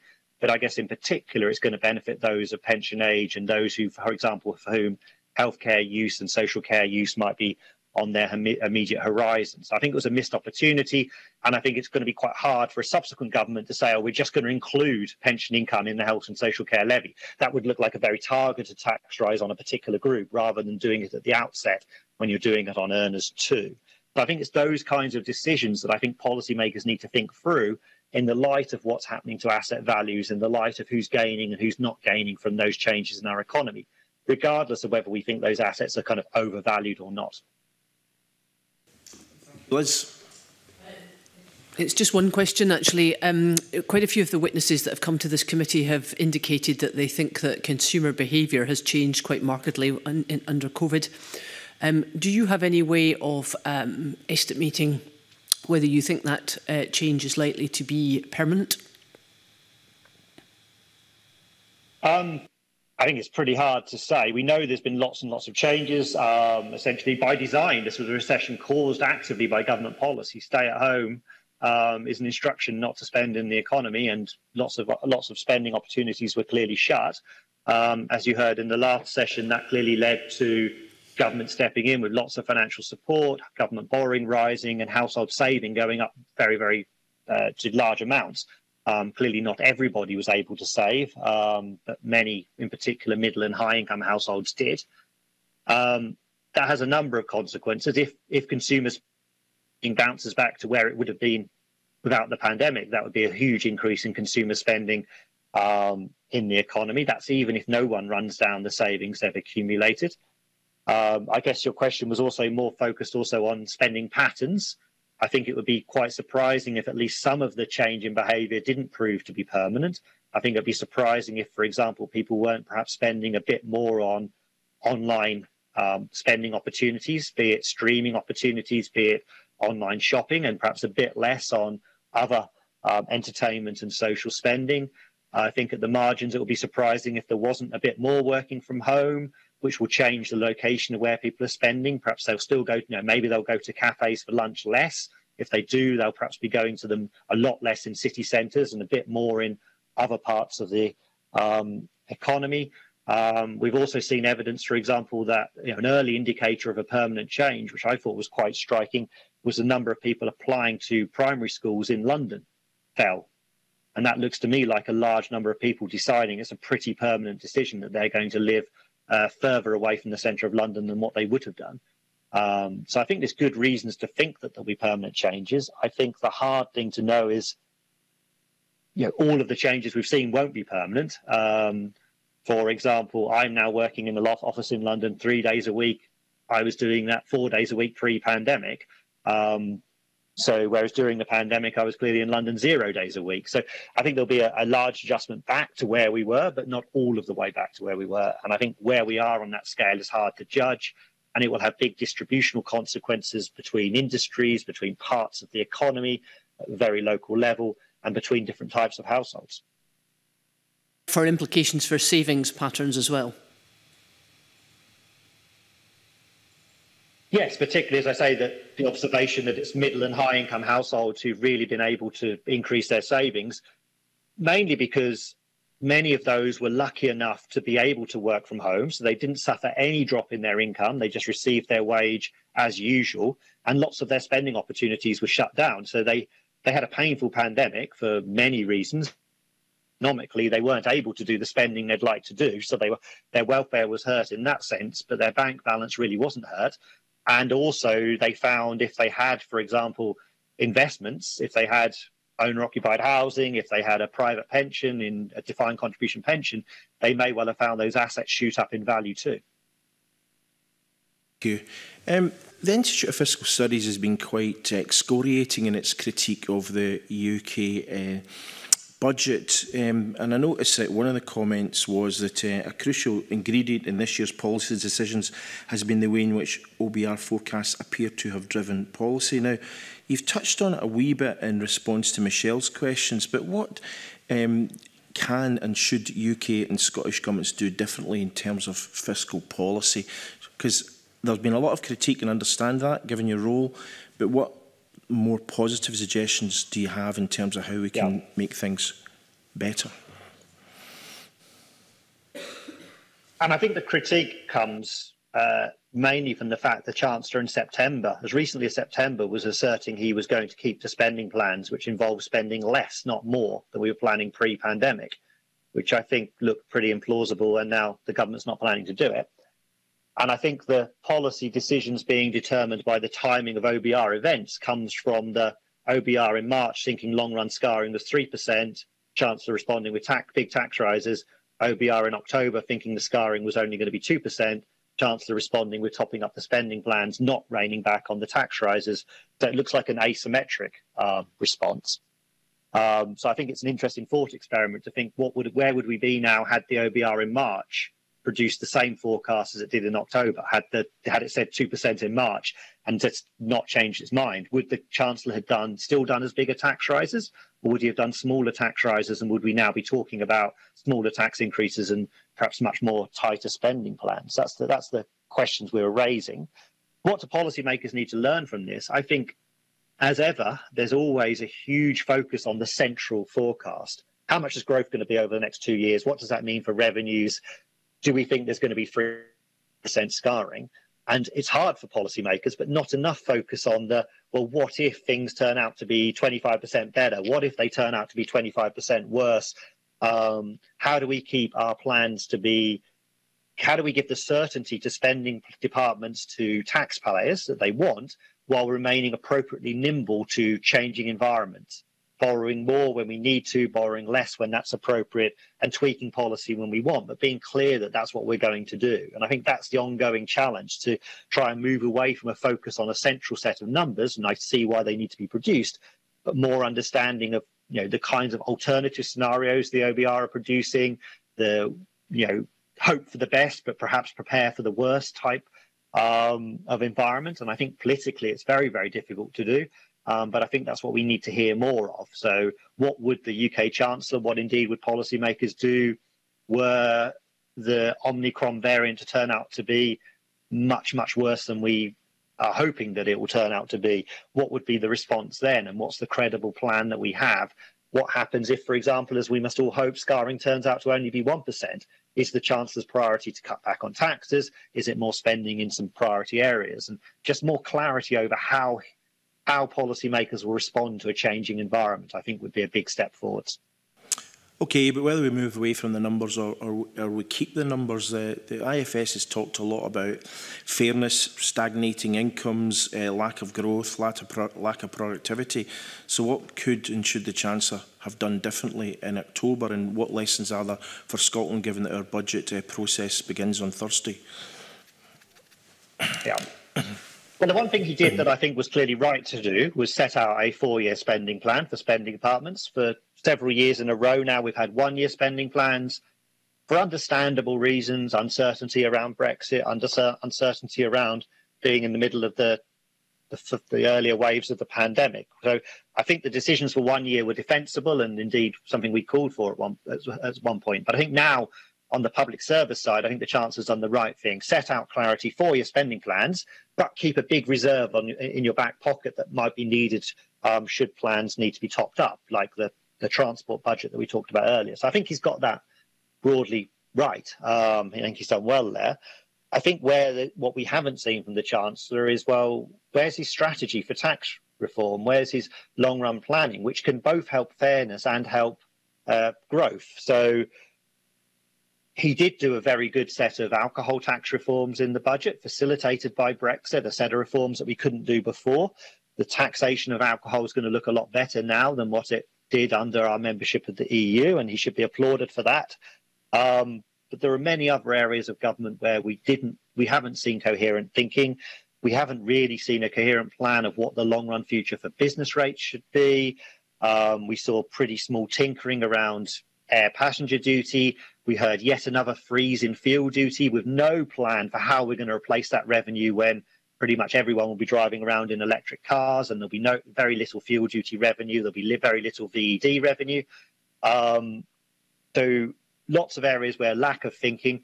And as I mentioned before, the new health and social care levy. Is it really the case that we want to make it, it's a progressive tax rise, it's broad-based, there's lots to think it's a good tax rise, but could it not have been a bit better if we just expanded that tax base a little bit more?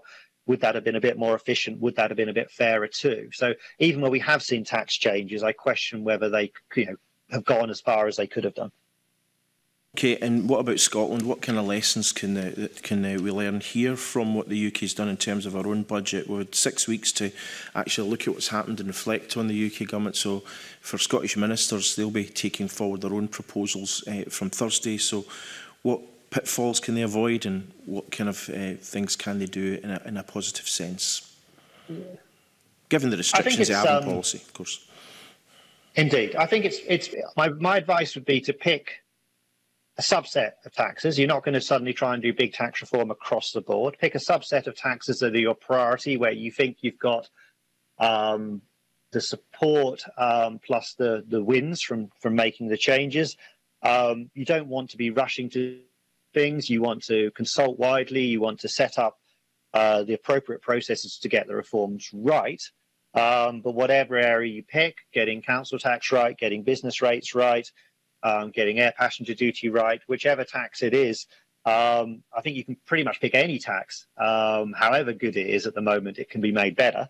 And you can do it in a way which raises revenue, which would obviously create losers, but make it work better. You can do it in a way which can be a giveaway. But it's almost a case of, pick what your priority is, be very clear about what your broad objectives are.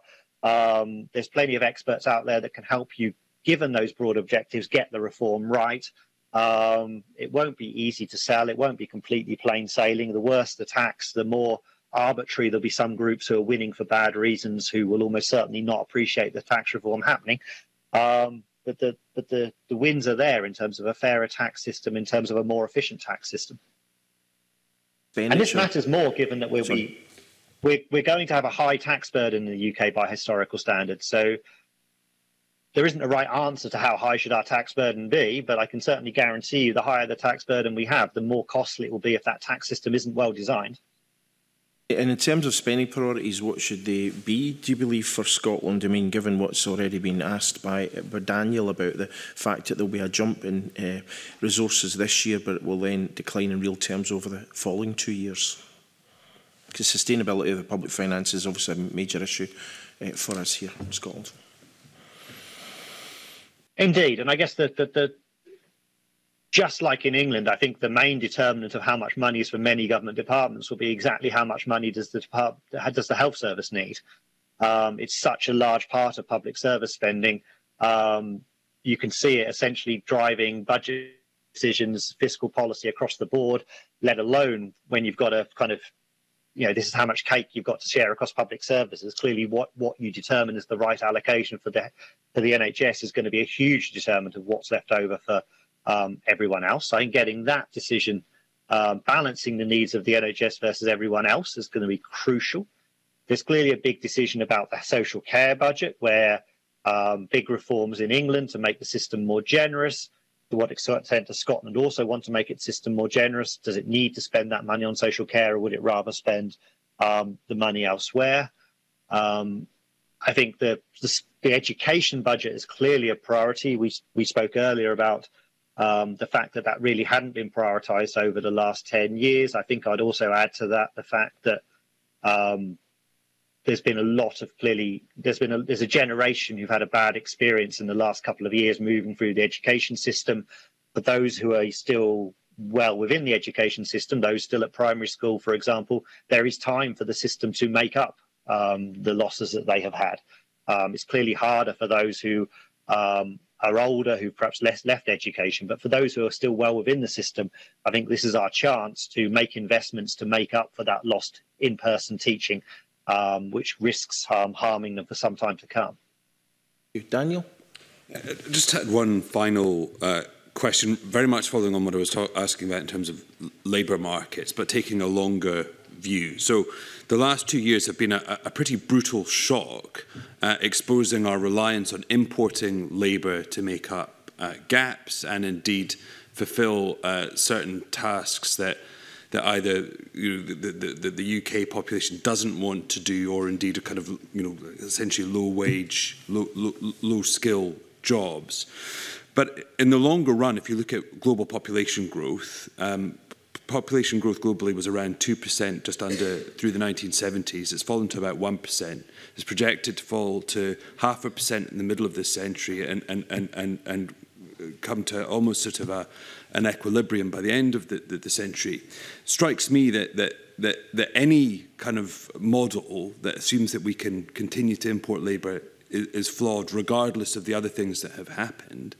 So my question is, would you share that assumption? And if so, does there need to be more focus on essentially increasing the productive capacity of the existing population, because that's what the economy will require, essentially working age people to be more productive, whether that's skills or automation, and does there need to be more focus from public policy on that issue? I mean, a consequence of the population growth figures you point out, I think one is that as that works through the system, there's clearly going to be, that in itself will drive an ageing of the population, which is a little bit different to increases in longevity. And the increases in longevity can be people living longer in healthier states and not putting demands on the NHS. Changes in birth rates and changes won't be a benefit for the NHS. It just means that you'll have more people at older ages relative to the numbers at younger ages. The consequence of that is that a higher proportion of people are going to have to work in health and social care and those types of services, which raises a challenge for productivity performance, given that those areas of the economy which are very labour intensive have been ones where historically we've found it very, very difficult to deliver productivity gains. The UK is a high wage economy relative to most of the world, and we're a small part of the world. So if we want to, we will be able to attract people from overseas. I think that that's always going to be an option to the UK, and indeed any small economy that has relatively high wages relative to most of the world. So that will always be an option. I think that the consequences for, if we don't go down that route, the consequences for different industries will depend on kind of, as you said, the willingness of the domestic population to work in those sectors, which may require moving location. It may be a different kind of work. The ability of those sectors to increase wages to attract people. So if you're talking about lorry driving within England, that's always going to be something that needs to happen. It seems quite plausible wages in that part of the economy can rise, and it won't have that bigger effect on the prices that people face in the shops. So that seems quite plausible, whereas there are some sectors where actually increasing prices isn't a plausible strategy. They're competing perhaps against other parts of the economy. Maybe they're in hospitality in a remote part of the country where big price rises will mean people won't want to go. Maybe it's in agriculture where big price rises for those goods will mean that people will just rather buy something else, or they'll rather import something. Where essentially in the long run it means those sectors will move away from doing those sectors, and there will need to be an adjustment to. And again, I think it does point to your point about skills, training, what will people need to be doing, and a focus on that would be a good idea. And I think particularly a focus on further education, which has often been ignored in the UK. Around half of young people going to university. Getting university education right is clearly therefore very important, but my guess is it gets more than 50% of the policy attention. Thank you very much. Yeah, thank you. I mean, the issue of productivity is crucial because the sectors where more and more people are needed, such as social care, are the areas where it's hardest to deliver the productivity gains that we would require. And I mean, the issue of having a shortage of skilled labour for the high tech and more productive jobs that we need to keep the economy going and create the additional resources that we would want to invest in health and social care, etc. Obviously going to force up wages over the short, medium and indeed long term. How will this impact on our international competitiveness as a global trading economy? Well, I think many of the forces we're seeing are global ones. So I think if we need to pay more, if we get higher skilled people who are high productivity and they're getting paid more for it, they'll be producing more. I don't think that will be a particular problem. I think I'd point more at the bigger challenge, I think, is to the adjustments that firms have got to make to the markets they're accessing. And I think I'd highlight that between the Brexit referendum and the actual date of Brexit, actually exporters had in some ways, a relatively good time because they were still members of the single market and they had a depreciated currency and therefore were able to compete more easily than perhaps they would have been able to do had the referendum not actually happened or had the result gone the other way. So I think a bigger challenge is we know that countries are typically trade with the countries they've used to trade with. So opening up new options is always harder than expanding protecting your existing market or expanding markets in countries you already trade with. So I think that's where the adjustments will be harder. So I think I'd see the challenge more around trade policy and companies able to adapt to those new trading arrangements being a bigger challenge than the labour market.